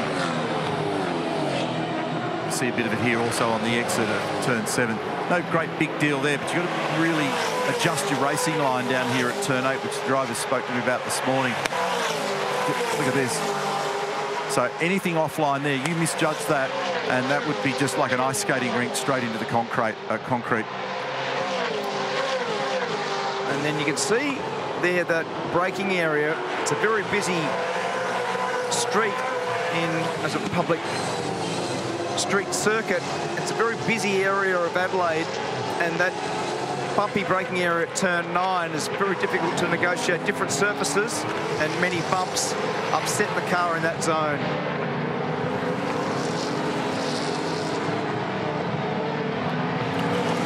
And we've got 38 laps remaining. Having a look at Cam Waters, who's showing great turn of speed here. He's going to do exactly the same manoeuvre on Van Gisbergen that he put on Thomas Randall, and that he also put on Will Davison. So Shane's got no fight in him down there. You can see him arriving on the scene, so he's quick at the moment. And here we are back with our race leader. He's got that now out to call it 5 seconds for rounding. It's 4.96 seconds. This is an amazing story. He's only just recently turned 21 years of age, just prior to Bathurst. Karting champion like many of the younger drivers. He's the winner of the Toyota Racing Series, the Open Wheel Series in New Zealand. 3rd last year in Dunlop Super 2 in his quest to become a full-time supercar driver. Stephen Grove put a lot of faith in him. And, gee, he's really delivered, hasn't he? Since the mid part of this year, his consistency, his concentration, and his speed, most importantly, has really, really come alive. He got off to a tricky start. He threw up at his helmet prior to the start of race 2 at Newcastle earlier in the year. Yeah, that wasn't nice. But this is that margin that he's got against the quality of the people that are running out there at the moment is spectacular. Have a look at this amount of fresh air. Yeah, absolutely. Has not put a foot wrong, has he? Made a beautiful start. Was able to coax his way around the outside of Kostecki at the first corner, and has not been headed since. Now, that pass that you commented on with Cam Waters heading down the inside of Van Gisbergen for 5th position has actually been quite a big moment in the team's championship for the year, because we keep on talking about the battle between Coca-Cola Racing by Erebus and the Red Bull Ampol Racing team. That pass got Tickford into 3rd in the championship. So the combined points for car 5 and 6, the pass obviously there today is not car 6, it's car 43. But that pass for Cam Waters down the inside was enough then to jump Brad Jones Racing as cars 8 and 14. So that is then the garaging for the commencement of the 2024 championship. And then we know that we've got a live pit lane concept through the championship next year. Lucko? And Scafey, hasn't this Penrite racing team got some momentum at the moment? So let's have a chat to the captain of the ship that's invested a lot here. Mate, we're fascinated to just watch the form of young Matt Payne at the moment. Steve, what did you see in him? Why did you grab this kid? Because he looks like another Kiwi that's going to do the business. Yeah, well, look, we watched him in Carrera Cup and we saw how good his data was. And even here, like at the moment, he's just a robot. Every lap's the same. His lap times are just really, really, really good. I have a theory, mate, because, you know, we've had McLaughlin and Coulthard and Stanaway's coming. You know, Wigram, Manfield, Taupo, where we're going, Pukekohe, all these gnarly Kiwi circuits. And if you prevail on those, I reckon you can prevail anywhere in the world. There's a little bit of that in there? Yeah, definitely. And we saw him, you know, in the wet. He was really good in the first practice. So he's got the wet. The Kiwis have got the wet. And he's got the consistency. He's pretty unassuming. He just gets on with the job. So hopefully this could be, hopefully his day. Well, I'm going to pull his boots off, because if you pull Shane Van Gisbergen's boots off, he's got webs between his toes. All right, mate, thank you. Take care. Stephen Grove with Mark Larkham, just as we're watching Cam Waters get down the inside of Brodie Kostecki. That brings him now up into 4th position. That car's showing great speed. More speed. You commented in the first segment of the race that it didn't look great. And if you recall, he wanted a change, which he didn't get. So it's this tyre set potentially that's lit this car up. Yep. So he didn't get anything in the way of an adjustment to smarten up the balance of the car. But this car's come alive on this tyre set for sure. Here's the replay again through turn 8, and then offers it up down the inside. He's able to do that with relative ease. Diagonals down to the apex down there. Brodie sees him coming. They just haven't quite had the car today, have they, with Brodie? It was good for quali. It doesn't quite have the edge that it needs at the moment to offer some resistance down here. And Cam was able to get through the hairpin down there in second gear. Didn't even need to grab first slot to get it around there. Often you'll see when someone makes that move, they'll go all the way back to first just to be able to punch out the other side. You don't want to do that too many times. So that's the only little glimmer that we've seen where a small error like that can actually, in the end, have quite a big penalty. Just see how it can dislodge the left-hand side of that front air dam. Nearly ripped Ned's beard off then. It almost did.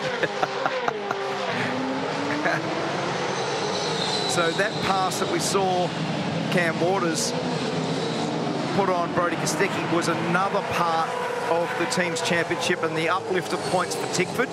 And that's also why James Courtney's very energised to get by Will Brown for 9th position. So anything that they can do cements them into 3rd spot in the garaging. So the way that it will line up for the start of 2024 in terms of the team's championship now would be the Coca-Cola Camaros, followed by the Red Bull Ampol Camaros, and then the Tickford Mustangs for the start of next year. James was hustling on the back of Will Brown then in the final corner. You heard Stephen Grove talk about Matt Payne and Carrera Cup. In 21, he was 6th in that championship, in that journey that's brought him here. We talked about karts and then Toyota Racing Series, Porsche Carrera Cup, and then the Dunlop Super 2 Series, and now here. Yeah, so James also looks like he's got a reasonable bit of speed in this segment of the race, and he's drawing Todd Hazelwood along with him in the process. So neither of the Coke cars have got awesome peak speed today. There's a little queue forming in behind Will Brown at the moment, so it's going to be a bit of pressure on him. 3 cars in behind him. Now, when they stopped yesterday as a lead group, it was Randall that of the top 3 pitted earliest on lap 48. Waters pitted on 52 and Reynolds on 54. So we're starting to zone into that area now within the next 8 to 10 laps. Ben Gisbergen and Davison in. As soon as you said that, that's a policy for them now. Shane's stop is going to be very long, and so's Will's, because remember at the start there was only 12.5 litres for Van Gisbergen and not much more. It was only 13.2 on our numbers for Will. Two very long stops. About 30 more seconds. We're going to cool those feet a little bit, brother. Going to do a drink bottle as well. So they're tweaking this car. It's a rear ride height. Thanks, guys. Make sure we've got those safety down. Okay, it's about 10 more seconds approximately.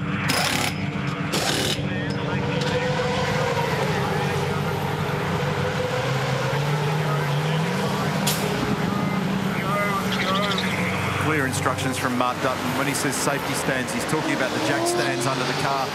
They're not permitted to work on the car without those in there to prevent any accidental fall. Yes, Scafey, you're onto it. You saw Shane Van Gisbergen. I was watching under the left wheel here. They got in under there, put the jack stands in. That's the regulations if you're going to put your hands under the wheel arch. What they did in there, they wound the spring platform, the spring on the shock absorber. They undid it, lengthening that shock absorber. Do you know, mate? Put a little bit more droop in the car, so maybe they got a little bit too much turn, bit too much bite, and they want to settle that down. And just a little issue for James Golding with his pit stop. They actually were making a change to the rear of that car, and they dropped that car with the safety stand still underneath. So a bit of a hesitation before they were able to get that car back going again. That's why the call was being made by Mark Dutton to help manage that. This is Brown. Courtney and Slade in here too. So what Brown and Courtney have in terms of comparative fuel there, 23 litres for Courtney and 22 litres for Brown. So they come in line astern and they had the same, almost exactly within a litre at their previous stop. So they should go back down again the same way. 30, related clear at the moment. Still clear. Yeah. On our fuel time numbers, it's 33.2, place 33.1.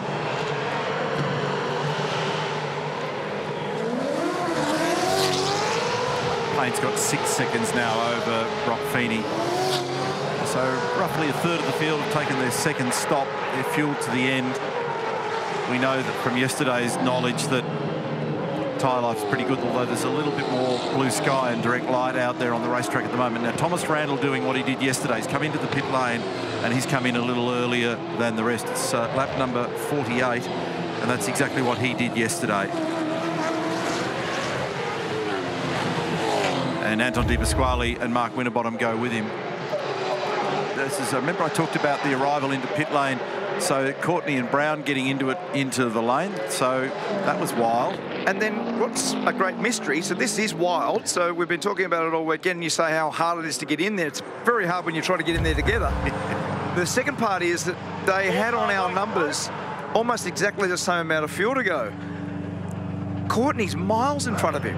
So I don't know what's happened to Will Brown then in terms of fuel feed or some other problem in that stop. But Will Brown has lost a huge amount of ground to James Courtney. 4 positions. Close on exit here for Anton, but he just gets out of car length in front of Thomas. So these second stops, you'll see the cars static for a much longer period of time for the vast majority as they take the best part of 60, 70 litres in most cases. And here's a pit lane entry. No, he's actually sidestepped deliberately.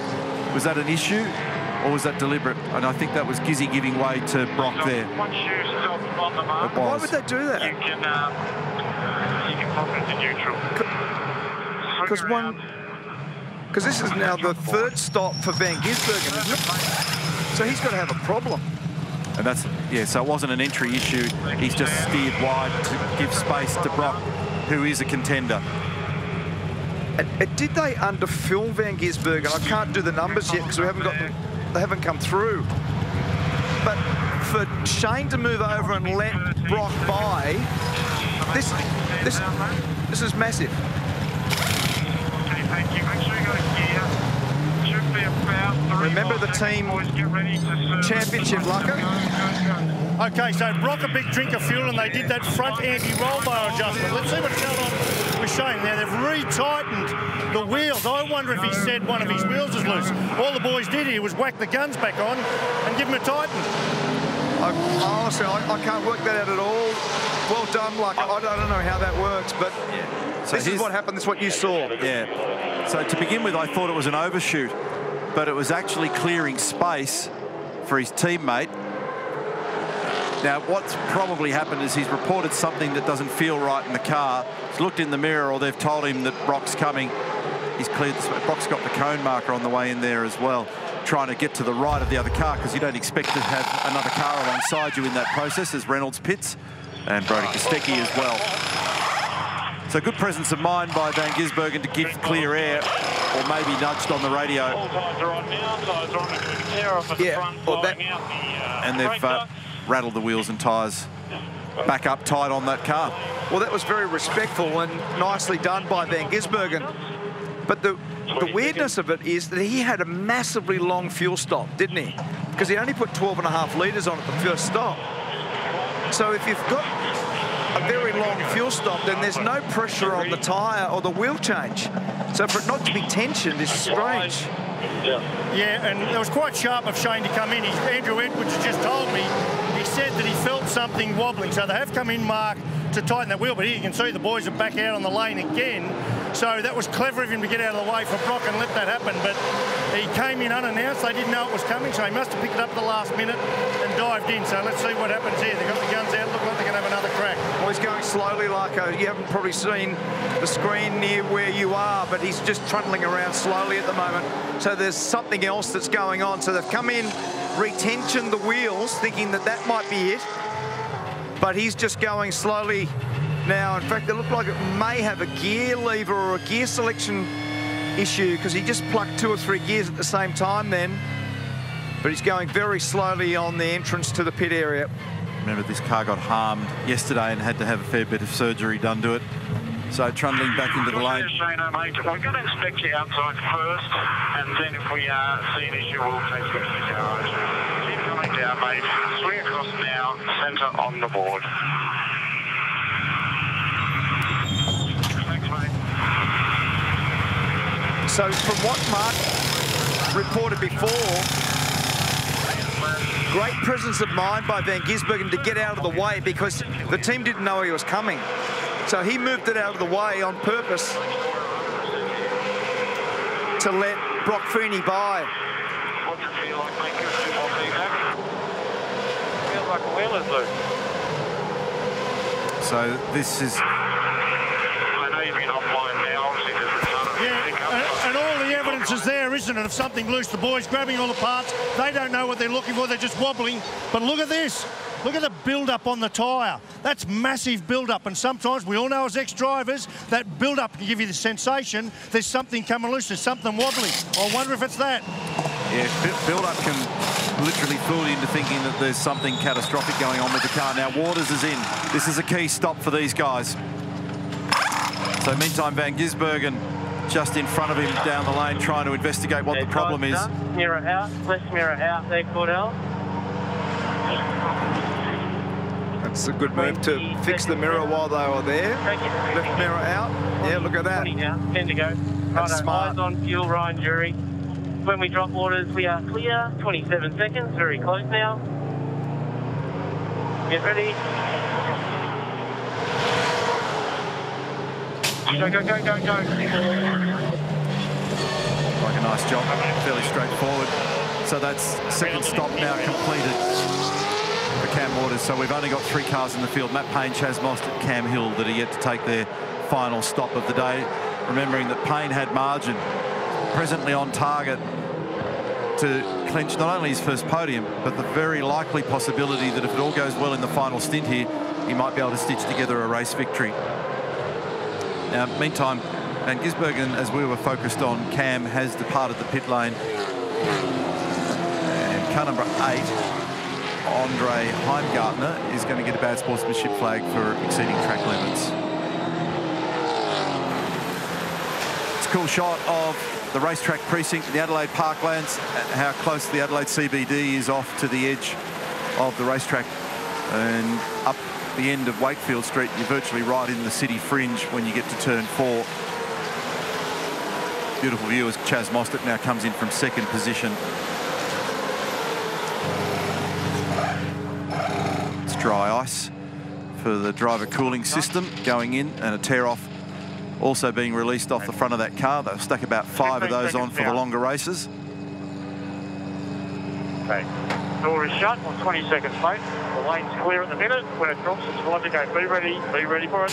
Go, go, go. I can see behind them also at Penrite Racing. Looked like they were standing by there for Matt Payne. I think Garth was lurking around down there to keep an eye on that one when it does happen. So key stop for them. Got to be executed with perfection, and here he is on cue. All right, mate. He's got you in the lane there, mate. Matt Payne brings it into pit lane for his final stop of the Sunday afternoon, Adelaide 500. The important thing right here is to get it stopped on the mark so they can get the fuel rig on. On the marks nicely, fuel rig's connected. They've got time, the fuel will cover the tyres. You can see 2 brand new tyres going on the working side of the car. 2 very lightly roaded tyres going on the non-working side. They'll do a windscreen tear off to give him a nice clear vision. A drink bottle. Matty Payne's nodding the head. He's got the communications now. It's just a countdown. 10 seconds. 10 seconds. 10 seconds to go. Remember yesterday he had a bad race. They didn't use a lot of tyres, so he's had great tyre bank for this one. Think about the pressure. He's got to launch it out of here. He does that nicely. Good job, Matt Payne.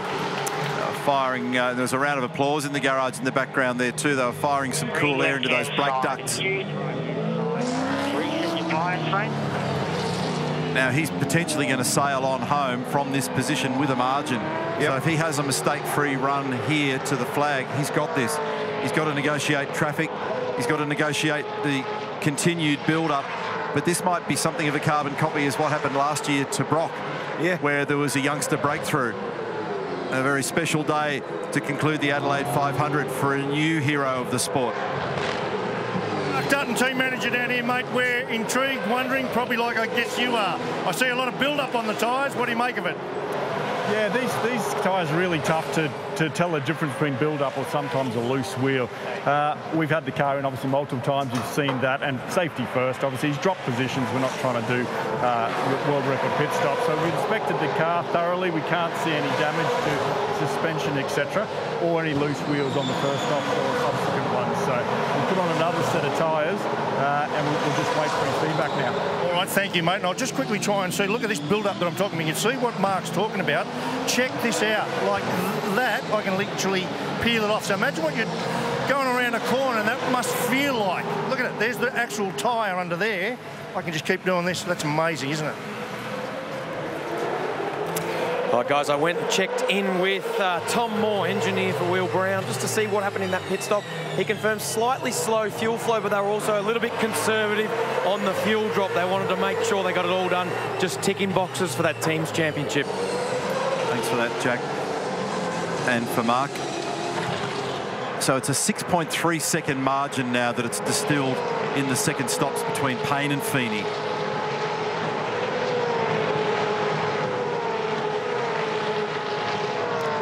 Talking about pickup, it's a bit of an industry term. So just to backpedal on that one, see all the rubber that's flanked all around this racetrack at the moment. When you've got a hot race tyre and there's cold bits of rubber around, the tyre literally grabs it and it adheres to the tread face. And the reason why it's so disconcerting as a driver is it sits up on the tread face and then it moves around and it gives the impression that something's failed in the car. The car moves all over the place, so you get this enormous instability. And there are certain tracks, certain tyre compounds where build-up can be a real problem at certain times of the day. And that's why when a safety car comes out, you often hear the engineers on the radio in the background counselling the drivers to make sure that they stay on the racing line, don't start winding left and right in search of tyre temperature and pressure and accidentally end up with a pile of pickup, because when you get going again at the commencement of the stint, all of a sudden it feels weird. You can literally fall off the edge of the road. Totally, and the other part is it doesn't always get adhered to the surface of the road in terms of the tyre evenly. So sometimes it can actually happen in a part of the tyre or a spot of the tyre that makes it vibrate. Like you got a wheel out of balance. Yep. Mostert and Randall getting together down here at the moment for 8th and 9th. So before the last stops, Neil, you basically said Matt Payne had a gap of 5 seconds roughly over the field. And fuel in hand. And that's now come out at 6.5. Yep.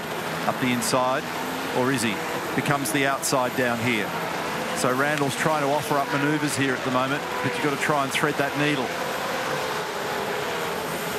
Lost a little bit of ground getting off turn 6 there, and Van Gisbergen is back in the lane. So whatever the issue is with that car, the Triple Eight Race Engineering Group will have another look at that just to see whether there's something more sinister than pickup. In fact, it's in the garage. Thomas lost a bit of ground that time. He's going to have to wind him back in like a fish once again. When you lose that ground, when you make your manoeuvre and you make a little mistake, it's a curse because you don't just get it back, you've just got to eke it back very slowly. Sometimes it takes several laps to get you back to where you once were. Because invariably, whomever you're racing, pretty good at their job.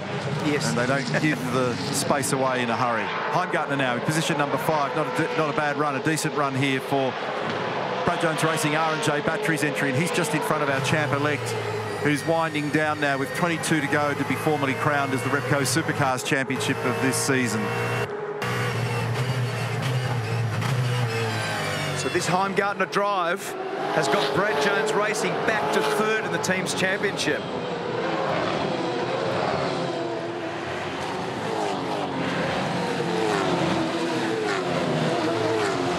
Laps remaining. Everybody's done their second compulsory stop. It's a blast to the flag now. Is it going to be a clean run? Might there be a safety car? Or is Matt Payne staring down the gun barrel of the possibility of not only his first podium, but potentially a first victory in his young career? We're focused on the battle here for 5th and 6th. Heimgartner on screen, R&J Batteries entry, and he's got Brody Kostecki tucked in behind him. Just beyond them at the moment is Anton De Pasquale, who's managed to claw up into the top 10. He's up 7 spots from his qualifying position. Chaz Mostert's just drifted a little from Thomas Randall. Will Davis in the 10, and just outside the 10 is Hazelwood. So good drive by Andre Heimgartner today. Forged its way forward. He made it into the Armour All top 10 shootout. And then he's been playing with the heavyweights at the pointy end of the field, and he's been able to make ground. So David Reynolds at the moment at the front of the field has been the man of the match with 7 positions gained. And then Heimgartner with 4, De Pasquale with 7 also. It's a pretty healthy battle going on there. There's that pickup that you spoke of. If you run over that, then obviously that's the thing that binds its way to the tyre.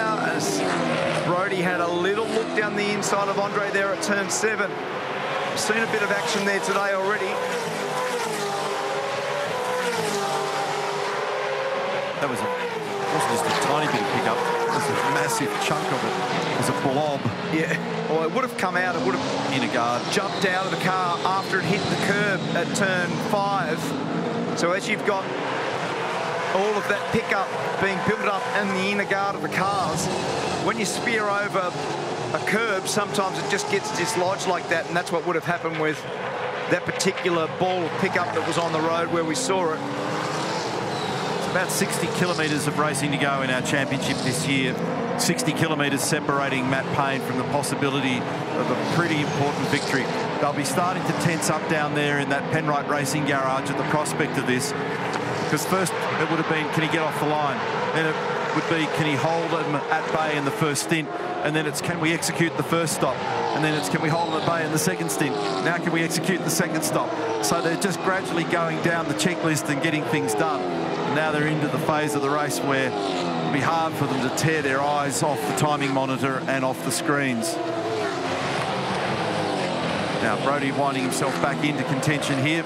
Mostert right under the rear bumper of Anton De Pasquale. And Thomas Randall, you can see him just off in the distance there in the background. Jumping on with Chaz now, turn 8.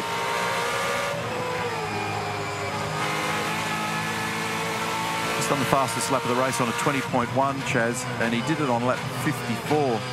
So just after, and down the inside, that would have been just after his second stop.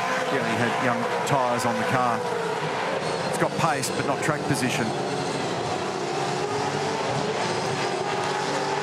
Brody's just backed out of this battle a little bit with Heimgartner. He's just pulled back 3/4 of a second, a few car lengths, and he'll have a bit more thought. 19 to go, and you've got 4 month pressure tyres. That's the 4 month pressure. So that's Adam DeBore, and that's one of the relationships that we won't see at the start of 2024 with Adam moving on, and that means that little bit of information there was pretty good communication as Van Gisbergen gets going again. Good communication to say that your tyres are 4 laps better.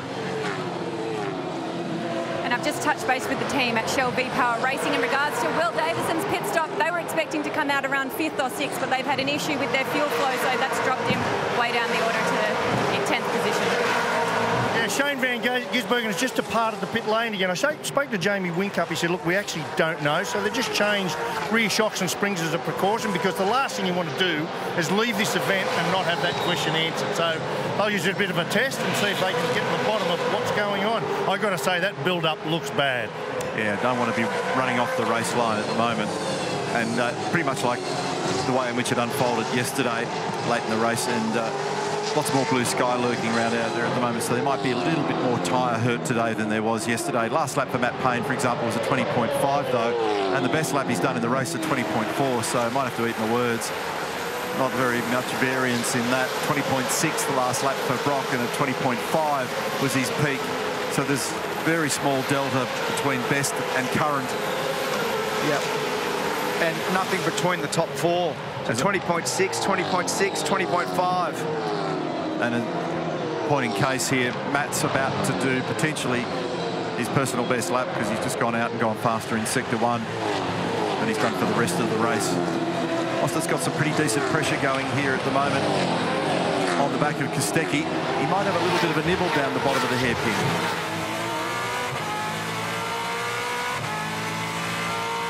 Let's see whether or not he's close enough through turn 8.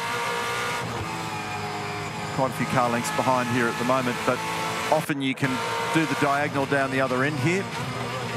Certainly making ground, but not enough to be able to affect the pass, and that's Heimgartner in the distance in the R&J Batteries entry. A few shadows starting to appear down there as you size up where you want to place the car down there at 10 and 11.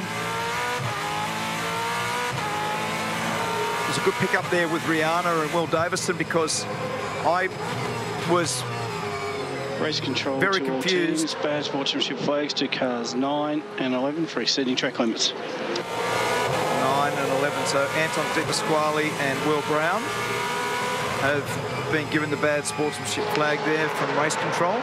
But I was very confused, because Will Davison and Shane Van Gisbergen were essentially on the same strategy with less than a litre difference from their first stop. And Will dropped massively to Shane when they first come out after the second stop. So I couldn't work that out. I still can't get my brain around why Will was so much, Will Brown, I'm saying, was so much away from Courtney also. It's starting to heat up again, this little trio. Got a bit of elastic going. They're closer and then further apart and then closer again. So Brody's got decent pace here on the run into turn 8. Equal performance through the middle of the corner, and now has a lunge under brakes down. He's pretty strong here, right to the rear bumper of Heimgartner out of the hairpin.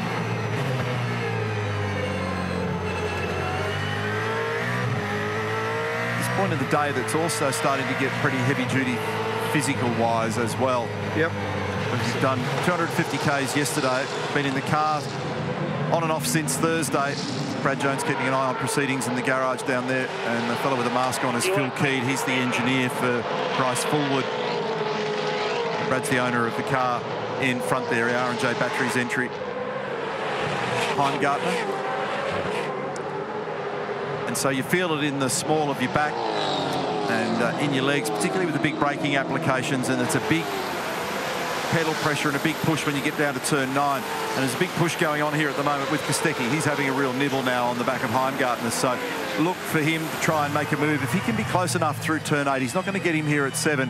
But if he can shadow him through 8, he will have a lunge when they get down to the hairpin at turn 9. He's right under him. He's closer this time. Got a much better opportunity to be able to have a lash. So tries to stay with him. They're very even through here, but when we saw the chopper shot from above last time, you can see how strong he was under brakes, and he has a big dive, so much so that he overcooks it, runs wide. Brody Kostecki drops 2 spots in that manoeuvre. He's lost ground. He was nibbling away on the back of Heimgartner. Mostert behind him, and he's lost 2 spots. Di Pasquale also having got by, so he's locked the rears. It was a big, big lunge. He was energised to do it in the run through turn 8, and then he knew that he wasn't going to be able to pull it up. You could see it got the wriggles on under brakes, and he released the brake pedal, dropped 2 spots. So Mostert and Di Pasquale get by. Kostecki drops back into 8th position, but A for effort. Well, he was going to drill the back of Andre's car, wasn't he? Yeah. So he just very gently moved the steering, just a little bit of left-hand steering input, and released some brake pressure and ran wide. But it was certainly better than trying to get it into the corner, because if he turned in to turn 9, then he was definitely going to make contact with Andre Heimgartner. Now, Mostert's been very good here through the weekend. Just see whether he can get a little run. Not really, not much of a gain there at all, but he's also quite strong in the braking area. And the 2 principal spots that Mostert's been using has been the turn 9 hairpin or the area off turn 13 on the approach to the final corner at turn 14. And this one here, up and over the inside curve and getting it stopped. Great shot from our chopper cam there. Adelaide, South Australia, congratulations to everybody involved. South Australian Motorsport Board, the Premier, and all of the government support, everybody that's been so supportive of this event. It hasn't just been reintroduced, this event has been completely reinvigorated. And the overlay and the spend and the look and the vibe and the atmosphere of this weekend is just one of a kind. It's just absolutely fantastic, and the patrons are here by plenty. That cover over the grandstand that the Premier spoke to Mark Berger about before the start of the race is just another one of the features of this year. And congratulations to everybody who's been involved. What an unbelievable event. 7.2 seconds now to gap Payne over Feeney as everybody enjoys some late spring sunshine here in Adelaide. First time we've seen it this weekend. Beautiful afternoon out there now, and still a few little battles to resolve. This is one of them. Nice battle going on for 5th and 6th between Andre Heimgartner and Chaz Mostert, and stalking just in the background is Anton Di Pasquale in the Shell V-Power Racing entry. But Chaz has got that thing wriggling under brakes. Now, Anton is also max attack in the braking area there, and he just ran ever so slightly wide. Great pressure, buddy. Keep it up. 13 to go. 13 laps remain. So 1st, 2nd and 3rd looking relatively safe at the moment. Reynolds, quieter run for him in 3rd at the moment. He's got a margin of just under 4 seconds over Cam Waters. And this is where the focus lies at the moment. The battle pack very definitely in this spot. And Mostert looks strong through here, doesn't he? So I think Heimgartner's just having a bit of a battle pulling that thing up. It just hasn't quite got the tyre grip in a couple of spots, nor does it have the traction. You can see it there. So Chaz now gets it down the inside. He may even get it done before they get to turn 8. Now, there's a right-of-way rule here, much like there is at the Gold Coast, but he's got it done by the time he got to the 150 mark. And did he rub it? Did he rub it? That was close. That was close. And Anton's right in here as well. If there was any space on the outside there, I'll be surprised. I think he might have given the fence a rub for sure, Neil. And I think that they're all blowing up on the radio with Andre that he was further along from that point of discretion. The point that you were making is roughly 150 metres before the corner. You've got to be at least level on the inside. And he turns it in. Oh, my God, that was close. Yeah, we've got to get the front shot to be able to see. Here we go. Look at the slide that he's got going. He's in the marbles. Oh, that was a feeler gauge. That was a feeler gauge. It was about 2 thou between the left rear and the concrete wall. Whoa. Adam's like, whew. Yeah, so that'll be the reason. Actually, the chopper shot wasn't as damning. No. But when we're back on the ground, that was late in the game there. That was the reason why Heimgartner lit up on the radio. They were having a drag race on their run down there. But the other part about all that was that when Mozzie got it done, he was out there in Never Never Land. Yeah, because he was on those marbles that we've been describing. So he only scrambled out the other side of that one just. Well, it compromised the turning, didn't it? It was actually narrow on the way to the corner, but he was wide on the way out. And that was the thing. He threw it in there, and he was going to do it no matter what. Yep. There was no talking him out of that one. Chaz Mostert up to position number 5 in that swift manoeuvre from Heimgartner. Then Di Pasquale Kostecki now in 8th position. Still not much between these 4 cars. Only a couple of seconds blanketing them for these minor positions. Thomas Randall's not too far off the tow rope either. And then further afield there, you had a glimpse of Will Davison. 7.1 seconds. Next time through, it'll be 10 to go. Matt Payne drawing every millimetre closer to the checkered flag here, and a breakthrough victory. What a moment that's going to be, if in fact it unfolds. Now, Chaz has been able to just move away slightly. This is opening up an opportunity for Di Pasquale now to try and do something similar, perhaps without the nail biting involved. So Anton now right under the back. See that rubber flailing off the cars on the run down towards turn 8 here. Di Pasquale sizes him up. Is he going to have a crack when they get down here under brakes? This is where Heimgartner's been just a little bit vulnerable, but Di Pasquale just stays in the queue for the moment. He's got the lights on.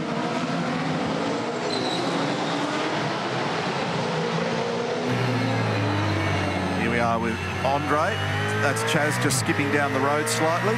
Now looking rearward off the rear bumper of Heimgartner's car, and this is looking back at Di Pasquale.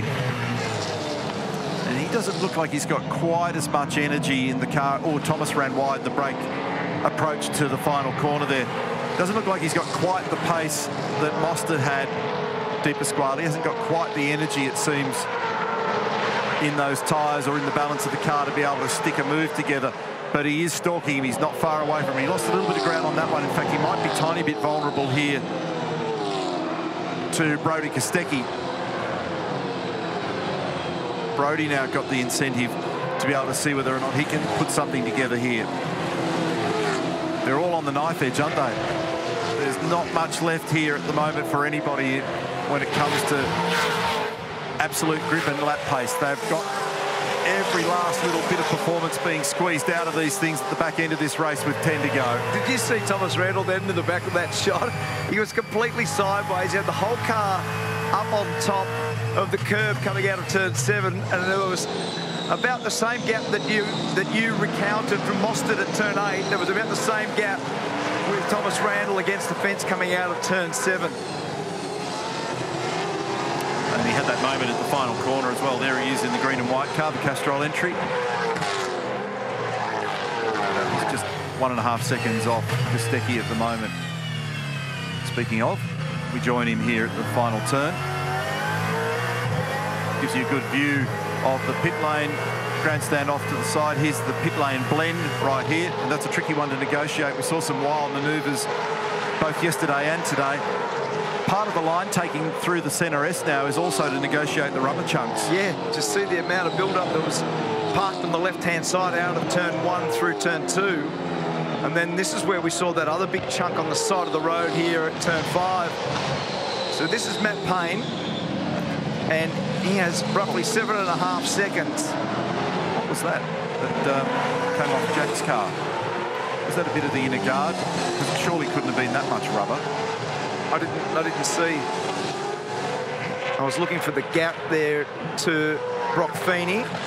Brock Feeney is then 2.5 seconds, or just over 2 seconds in front of David. Oh, the run over that piece. Something on the road down there.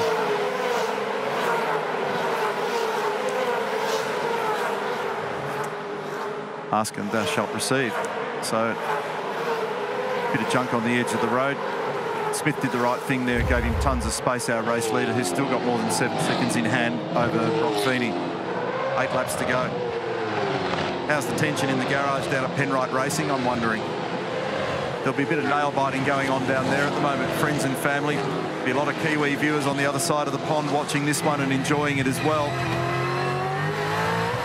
We're going to stay with him here for a tick. This one will... Go, mate. 8 to go. Have a drink for me. Start on your bias. Last lap for Brock, 21 to 1. Stay with him and have a look and see what the work rate looks like. Jack Bell, the engineer, David Couchy is the team principal down there. They've been working really hard with this fellow in the early part of the year. Teams, bad sportsmanship flagged a car 43 for exceeding track limits. Cam Waters had to adjust our brains this weekend to the number 43 on Cam's car. So back looking over the shoulder of Matt here. Let's just stay with him.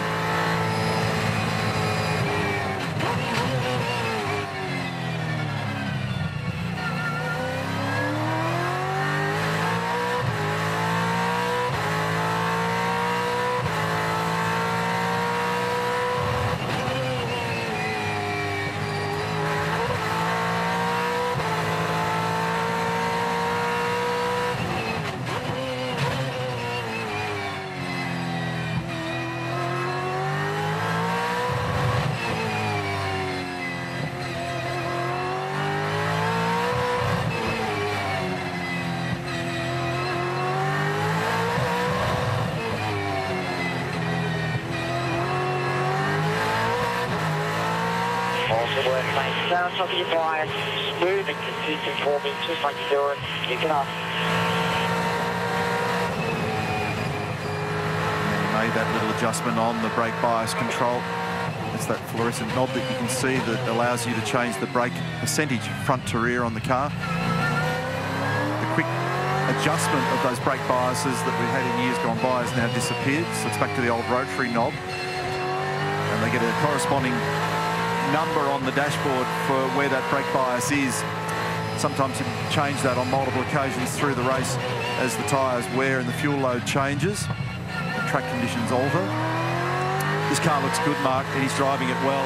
I saw him make a little catch up at turn 7. The rest of the time, it's all looking pretty comfortable. We've got 6 laps remaining.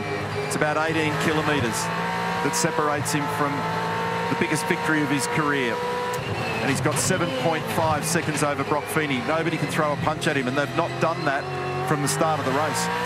He's just been squeaking away a millimetre at a time, and we've got 73 laps in the bank, and it looks like he could close this deal. He just has beautiful rhythm going, momentum, hasn't he?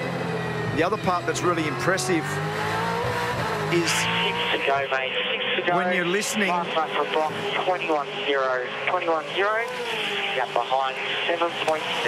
Yeah, well done. So again, that communication is really concise. It's informative to the point where he knows his own number. He knows the gap back to the previous car and what sort of speed each lap that Brock Feeney's doing.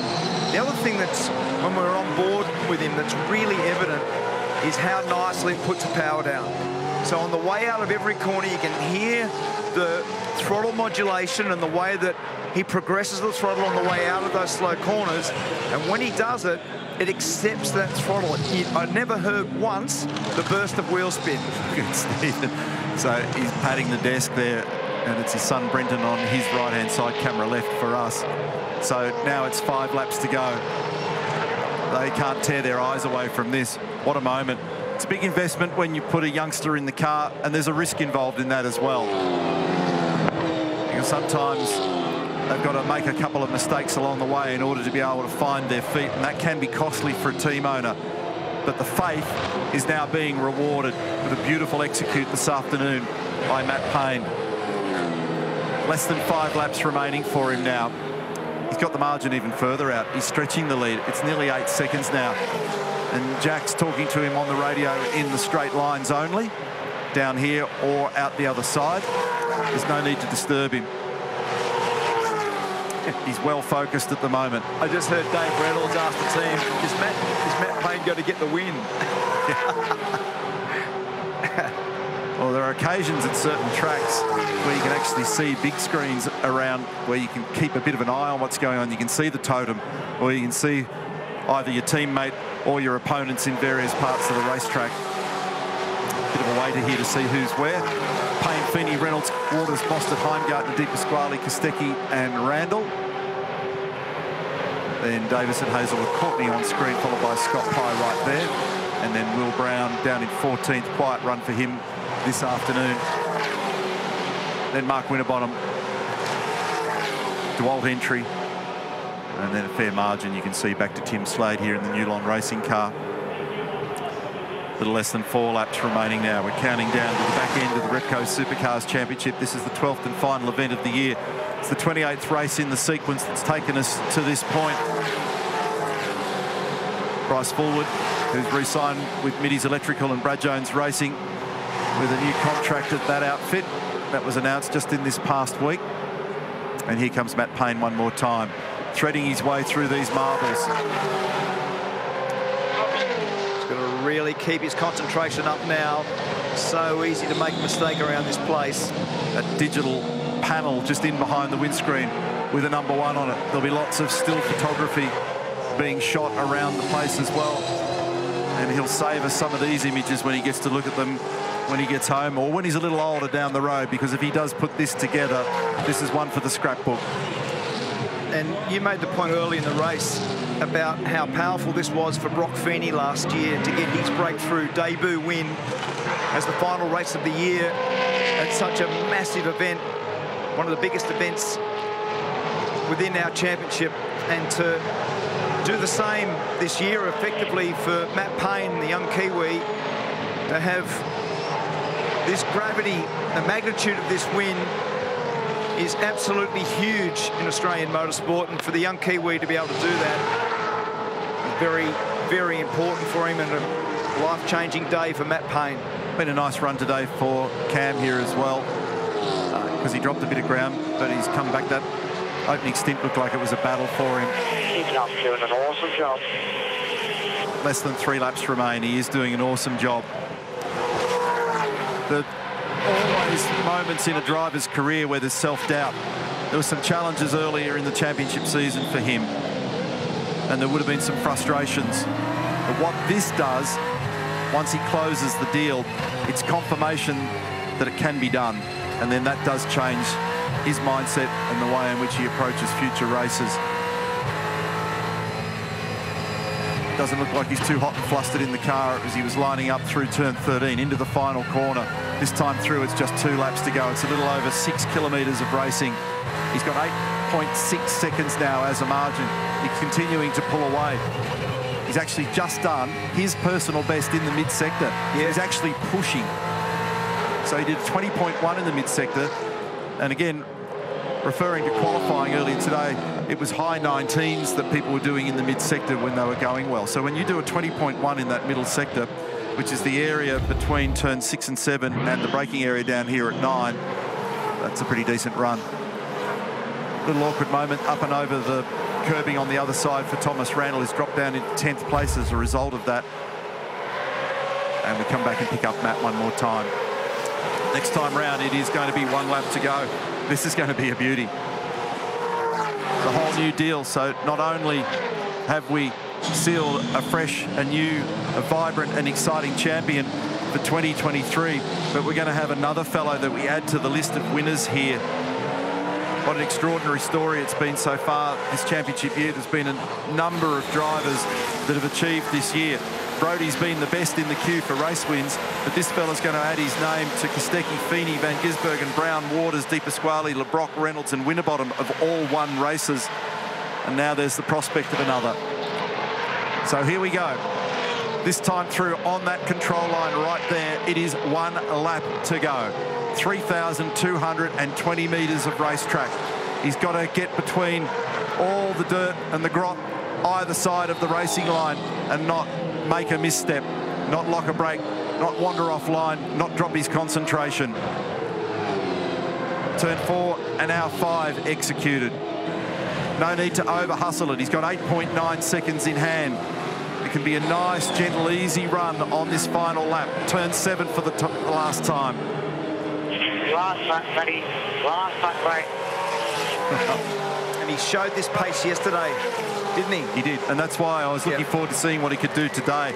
He was so frustrated to get caught up in all the trouble in yesterday's race. Down to the tricky and critical turn 9 now for the last time. And out the other side. Stephen Grove can barely contain himself. They're going to wind themselves into a frenzy at Penrite Racing for this one. Gigantic investment for Stephen and Brenton Grove. Millions of dollars on the line to make it all happen. Into the final corner at the end of 78 laps for Penrite Racing. He's 21 years of age, and Matt Payne joins the list of winners in Supercar Racing for the Velo Adelaide 500, and a brilliant breakthrough win.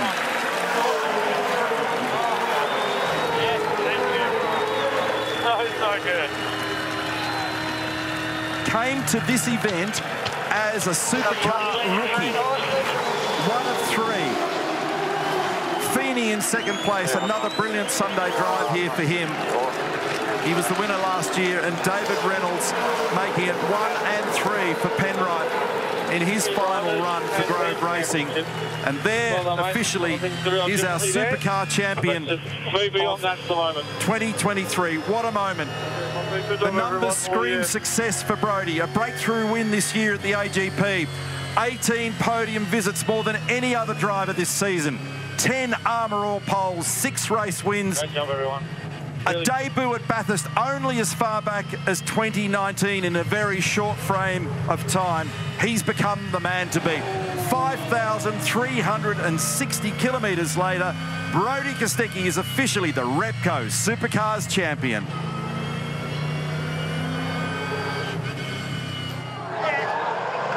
What a moment for these men and women down here, though, at Penrite. And a great moment also for them at Coca-Cola Racing and at Erebus. Don't headbutt each other, please. No. It's got danger written all over it. Certainly. What an extraordinary performance when it mattered most at the back end of the year. So first and third for Matt Payne, for David Reynolds. Brock Feeney in the middle there for the Red Bull Ampol Racing team. And this man now can officially sigh a sigh of relief. He is the champion. He's done a beautiful job this year.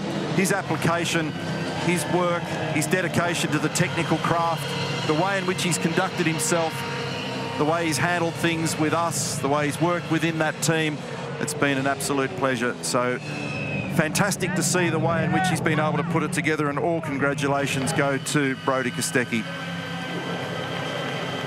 Been a remarkable year for Brodie, and a great response by everybody there at Coca-Cola Racing by Erebus, because that team have been superb. And Brodie Kostecki, sincere congratulations on what has been a standout season. And here he is in front of everybody to celebrate massive success this year.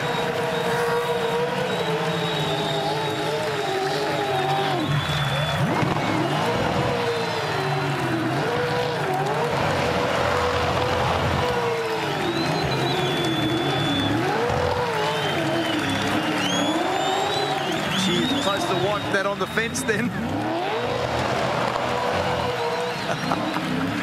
I tell you what he nearly did. Yeah. He very nearly got the trophy. Yeah, he almost knocked it over when he first parked it. And Brodie Kostecki in front of all the fans. This amazing atmosphere, this arena.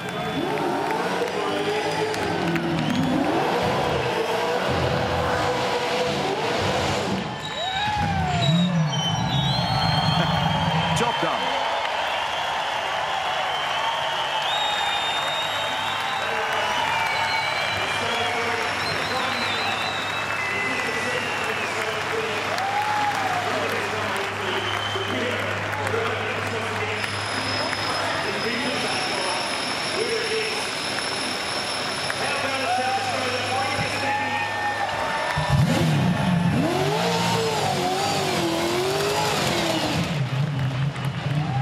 Don't think those Dunlop rear tyres are very good now. No.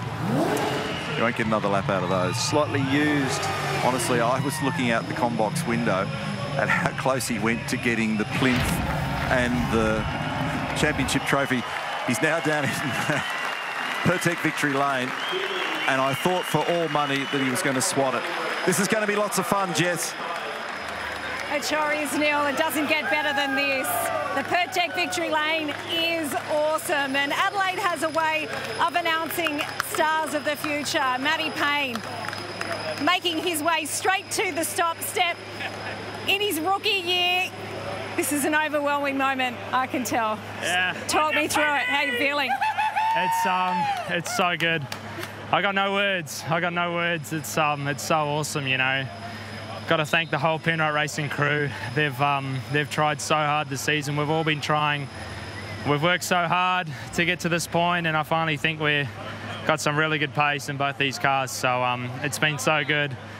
Special thanks to the Groves. They've, you know, they believed in me when they first put me in Super 2, and it's definitely paid off now. So it's so good, so good. Car 19 was all in the mail, yeah. Talk me through that start. It was a blinder today, and that really made the difference to be out in front. How was Jack coaching you through a 250 Ks here on the mean streets of Adelaide? Yeah, it was a really good start, actually. I sort of just went for it. I saw Brody was kind of next to me, and I kind of got the jump on him. So it was all go for turn one. I was into it. I was going to get the lead, and yeah, it was Jack was so good, you know, calm. It didn't matter. It didn't feel like it mattered if we were first or we were 15th. He was just calm and so much help through the race. So awesome. So awesome. Go and celebrate the moment. Congratulations. Your first ever win in Supercars. Thank you so much. Thank you, everyone. And a ripping drive from Brock Feeney, who's been brilliant this year. Congratulations. I know how disappointed you were with qualifying and missing the top 10 yesterday. To come out here and put on that performance was an absolute ripper. Congratulations. Thank you. Yeah, it's awesome to be back. Man, I love this joint here. It feels like home, but seeing Matty win's awesome. It's literally deja vu to 12 months ago to myself. So congrats to him and his team for believing in a young kid like my team did. So awesome job to them. But my team did a fantastic job all year. I think we've showed we've got the pace and we've ended the year on a positive note again. You've really ridden the roller coaster of Supercars this year, haven't you? The highest of highs, and there's been some really disappointing days too, but you finished the year third in the championship. How does that feel? Yeah, thanks. It sounds awesome. Look, it's been a roller coaster the last couple of rounds, and even on Friday, I was just like, when is something going to go my way? It just, but to bounce back today and have a great result, the car was fantastic today and yesterday. So thanks to the team. It's been an awesome year, a big step up from last year, and we're looking forward to bringing it next year. Can't wait to see you then. Enjoy the podium today, Brock. Thanks, guys. Cheers. Thanks, everyone. And David Reynolds, his fourth consecutive podium. He's had a rocket here this weekend, and it's great to see him back on the podium with the family and all. Davey, congratulations. I know there was a lot of emotion wrapped up in this weekend with the team. How are you feeling after that one? Yeah, I feel pretty good. I just can't believe Matt won. That's just an unbelievable performance. Like, he's been threatening to do that, you know, all weekend, almost qualifying pole, and you know, he's been so fast since he turned up here, so he just thoroughly deserves it. He puts a lot of effort into his job, even though he doesn't seem like, you know, he's all there. He's all there. He's a clever little fella, but we love him, and yeah, it's a magical performance by the whole team to have finished on such a high double podium. Yeah, I started 10, so you know, had a really good race. So, last podium for the season. What can we expect up there, Davey? Well, I didn't win, so probably nothing. So, I don't know, I might take my little boy up and see if he wants to have a go. Maybe not a shoey, but maybe we'll figure something out. Not for Ryu. Congratulations on an epic finish to the season. Go and enjoy it with the team. Thanks, Jess. Can I have a hug? David Reynolds. That is there. One unique creature right there. So, imagine being described as not all there by your teammate. Brody Kostecki, though, back into Pertec Victory Lane here, and the focus shifting from those that have done a marvellous job today to be first, second and third, back to Brody, who stitched it together across the championship season. It started all the way back in Newcastle.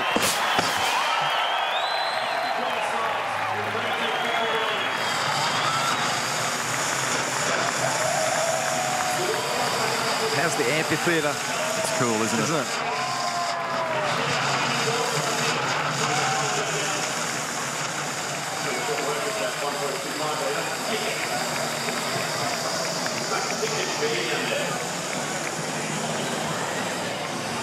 I just need to find my little bit of pink paper. It had a phone number on it out there.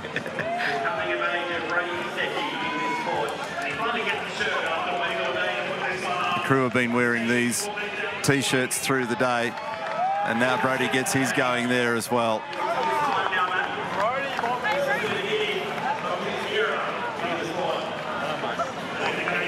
Nathan Kaiser is down there as well, and Jess is down in amongst it. She'll make her way through the confetti and the celebrations, and we'll hear some more from Brody, who's just done an epic job this afternoon. It's a really emotional and a very, very special moment for him and all of the men and women in that outfit. It certainly is. What a moment down here in the Pertec Victory Lane for our 2023 Repco Supercars champion, Brody Kostecki. Really happened. Has it sunk in? Is it really starting to sink in for you? Yeah, most definitely. Yeah, it's a bit of a tough race for us, but yeah, stoked to get the team's championship and the drivers' championship. It's just, yeah, it's been all the hard work that's gone in all season, and the team, truly deserves it, and we're, truly humbled to be here. What does this mean to you, though? I know you've had all night to sweat on the burnout and the celebrations, but being able to come here today and to really show people what you're made of, to be a real champion, just tell us about, on a personal level for you, what the emotion is in this moment. Yeah, it's very special for me, and not only just me, a lot of my close family, friends, supporters, they know how much I put into this. So yeah, it's a special one for me and everyone that's close around me, and I'm very much looking forward to defending that title next year. So yeah, we'll have a little bit of a break in the off season, and yeah, we'll come back bigger and stronger. Tell us about when the reality of the opportunity that was in front of you really started to sink in this year, because coming into season 2023, you'd never actually won a Supercars race, and you did that back at the Grand Prix this year. When did you know that you could be a champion this year? Probably Tail and Bend this year when we won all 3 races, to be honest. But no, I actually believed in the team the whole way through. Yeah, we had, glimpses of, success there, even, with the old generation of cars. But to be able to fire off so strong at Newcastle, start with the first pole for the Gen 3 era, and, to end it this weekend, with the last pole for the year is pretty awesome. Would have been good to get a stronger result, but, yeah, we'll definitely enjoy this tonight. Tell us how the stature and confidence for the team has continued to grow through the season. Yeah, it's been one of those funny ones. A lot of people counted us out halfway through the season. We went through, a bit of a lull period, but, we sort of bounced back, bigger and stronger, and, yeah, we had some really good car speed there, and we executed well, and had awesome pit stops, and yeah, we really just kept it all together, and that's why we're here today. Is all these guys and girls all behind me put in such enormous hours. Even last night, bringing car 9 back in just to be in the hunt for the team's championship. So yeah, awesome weekend for the team and awesome year. When you think back to that first dream you had as a little kid to be a Supercars champion, just tell us what it's actually taken to become a champion, to get to this moment. A lot of bloody hard work, a lot of grease, and yeah, honestly, it's been a lot of hard work for myself, and yeah, to get here, it's it's an awesome feeling. I'm truly humbled to be here, and it's great to be here with so many fans here as well. And yeah, honestly, I'm just looking forward to getting my teeth stuck in it next year already, and can't wait to defend this title.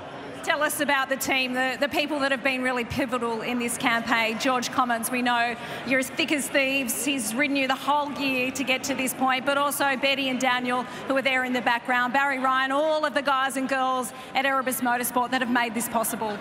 Yeah, most definitely. It's we've been building this program for 3 seasons now, and when we first jumped in, and it was my first full-time drive in 2021, a lot of people counted Erebus out.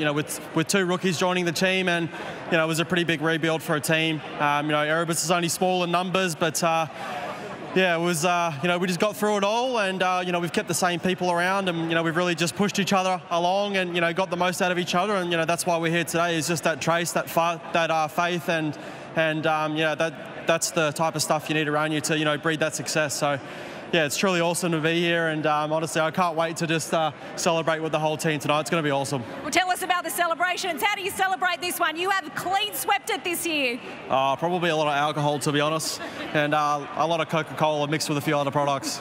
We're covered in it down here. Brodie, congratulations on your tenacity, on never giving up. You are the 2023 Repco Supercars champion. Woo!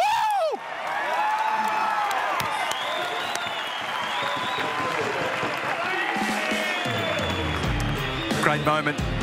Lovely interview with Jess. Congratulations, Brodie, Coca-Cola Racing and Erebus. Well done. But today, our race winner is Matt Payne, home by a whopping 8.5 seconds after a long, hard haul of about 1 hour and 45 of racing over Brock Feeney, David Reynolds, Cam Waters, Chaz Mostert and Andre Heimgartner coming home in 6th from Di Pasquale Kostecki, who was down the order slightly, didn't have the firepower, as he just said, and then Will Davis and Thomas Randall coming home in our top 10.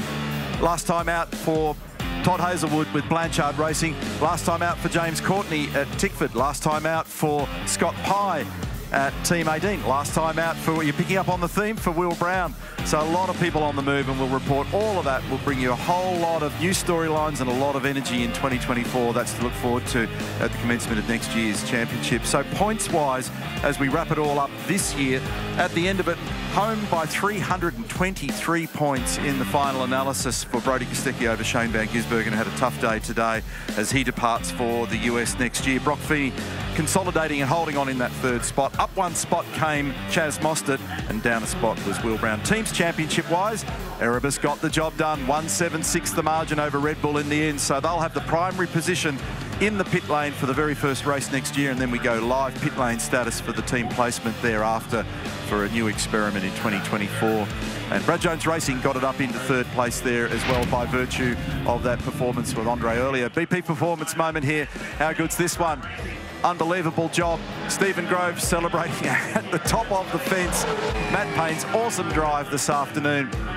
His consistency, for us, it looked like a mistake-free run, and his absolute speed was brilliant.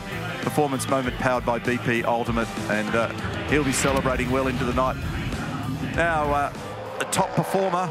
Well, what about this one? Supercars.com Ultimate Performer, thanks to BP Ultimate. And the Ultimate Performers this year were Erebus and Coca-Cola Racing. And that was an Ultimate Performance because had he gone another 10 millimetres to the left, he would have clouded his own trophy and knocked the plinth down. But he didn't do it. He got away with it. And he's our champion for 2023. That was an unbelievable flick spin that was unbelievably lucky for Brodie Kostecki. All right, let's get your grin on and enjoy our final podium of 23. It is time for the podium for race 28 of the Repco Supercars Championship at the Velo Adelaide 500. Ladies and gentlemen, would you please congratulate in 3rd place, car number 26 for Penrite Racing, David Reynolds.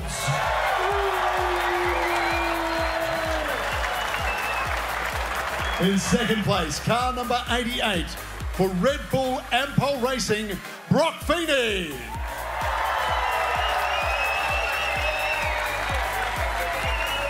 Representing the winning team, Grove Racing, is team owner Stephen Grove. And ladies and gentlemen, our 1st place driver, car number 19 for Penrite Racing, Matthew Payne.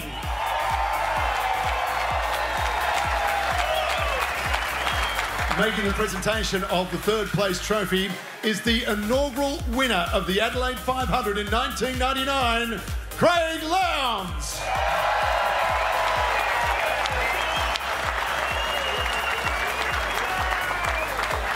Presenting the 2nd place trophy, the Chief Executive Officer of the Velo Adelaide 500, Mark Warren.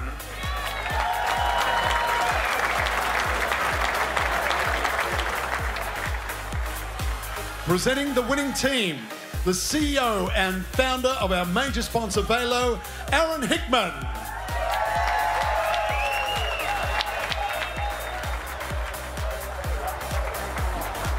And presenting the 1st place trophy to our winner, the Premier of South Australia, the Honourable Peter Malinauskas.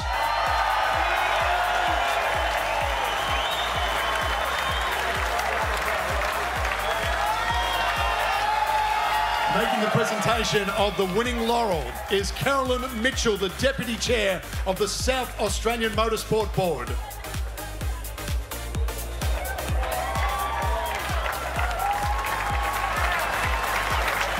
And now, ladies and gentlemen, our 2023 Repco Supercars Series trophies.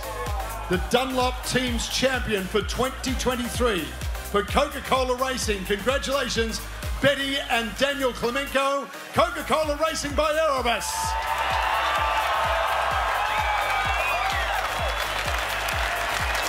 And now, the Repco Supercars champion for 2023 for Coca-Cola Racing by Erebus, Brody Kostecki.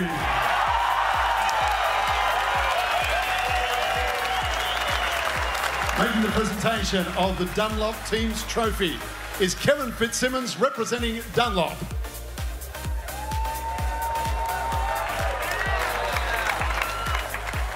And presenting the Repco Supercars Champion Trophy, the CEO of Repco, Wayne Bryant.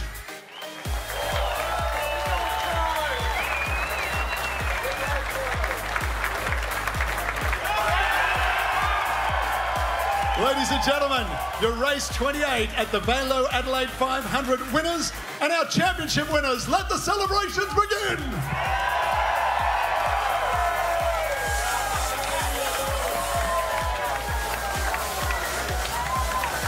Champagne flies here at the end of another Repco Supercars Championship season. And what an atmosphere down there.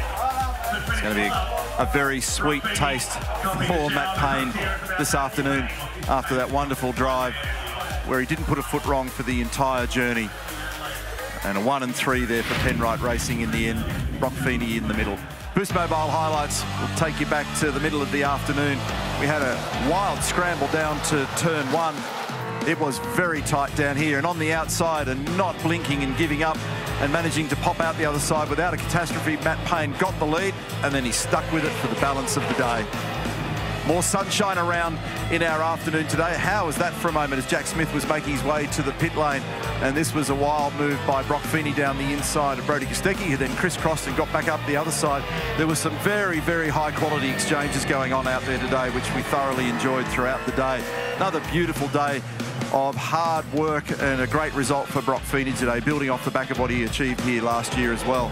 Great respect being shown by many competitors as they battled in all the passing zones around here. Passes were cleanly made, continuing to swap out for the minors, but what we did not see, other than perhaps that, was anything in the way of an error. No lock brakes, no sliding cars, no damage hitting other cars. Matt Payne was just able to scoot away. He did a beautiful job today. Steered clear well and truly of all those marbles as well, which was the biggest part of the story. And then just in front of the entire team at the end, he takes the checkered flag. An outstanding drive today by Matt. All congratulations to him. 21 years of age, a very fast young Kiwi, and a new hero is entered into our books.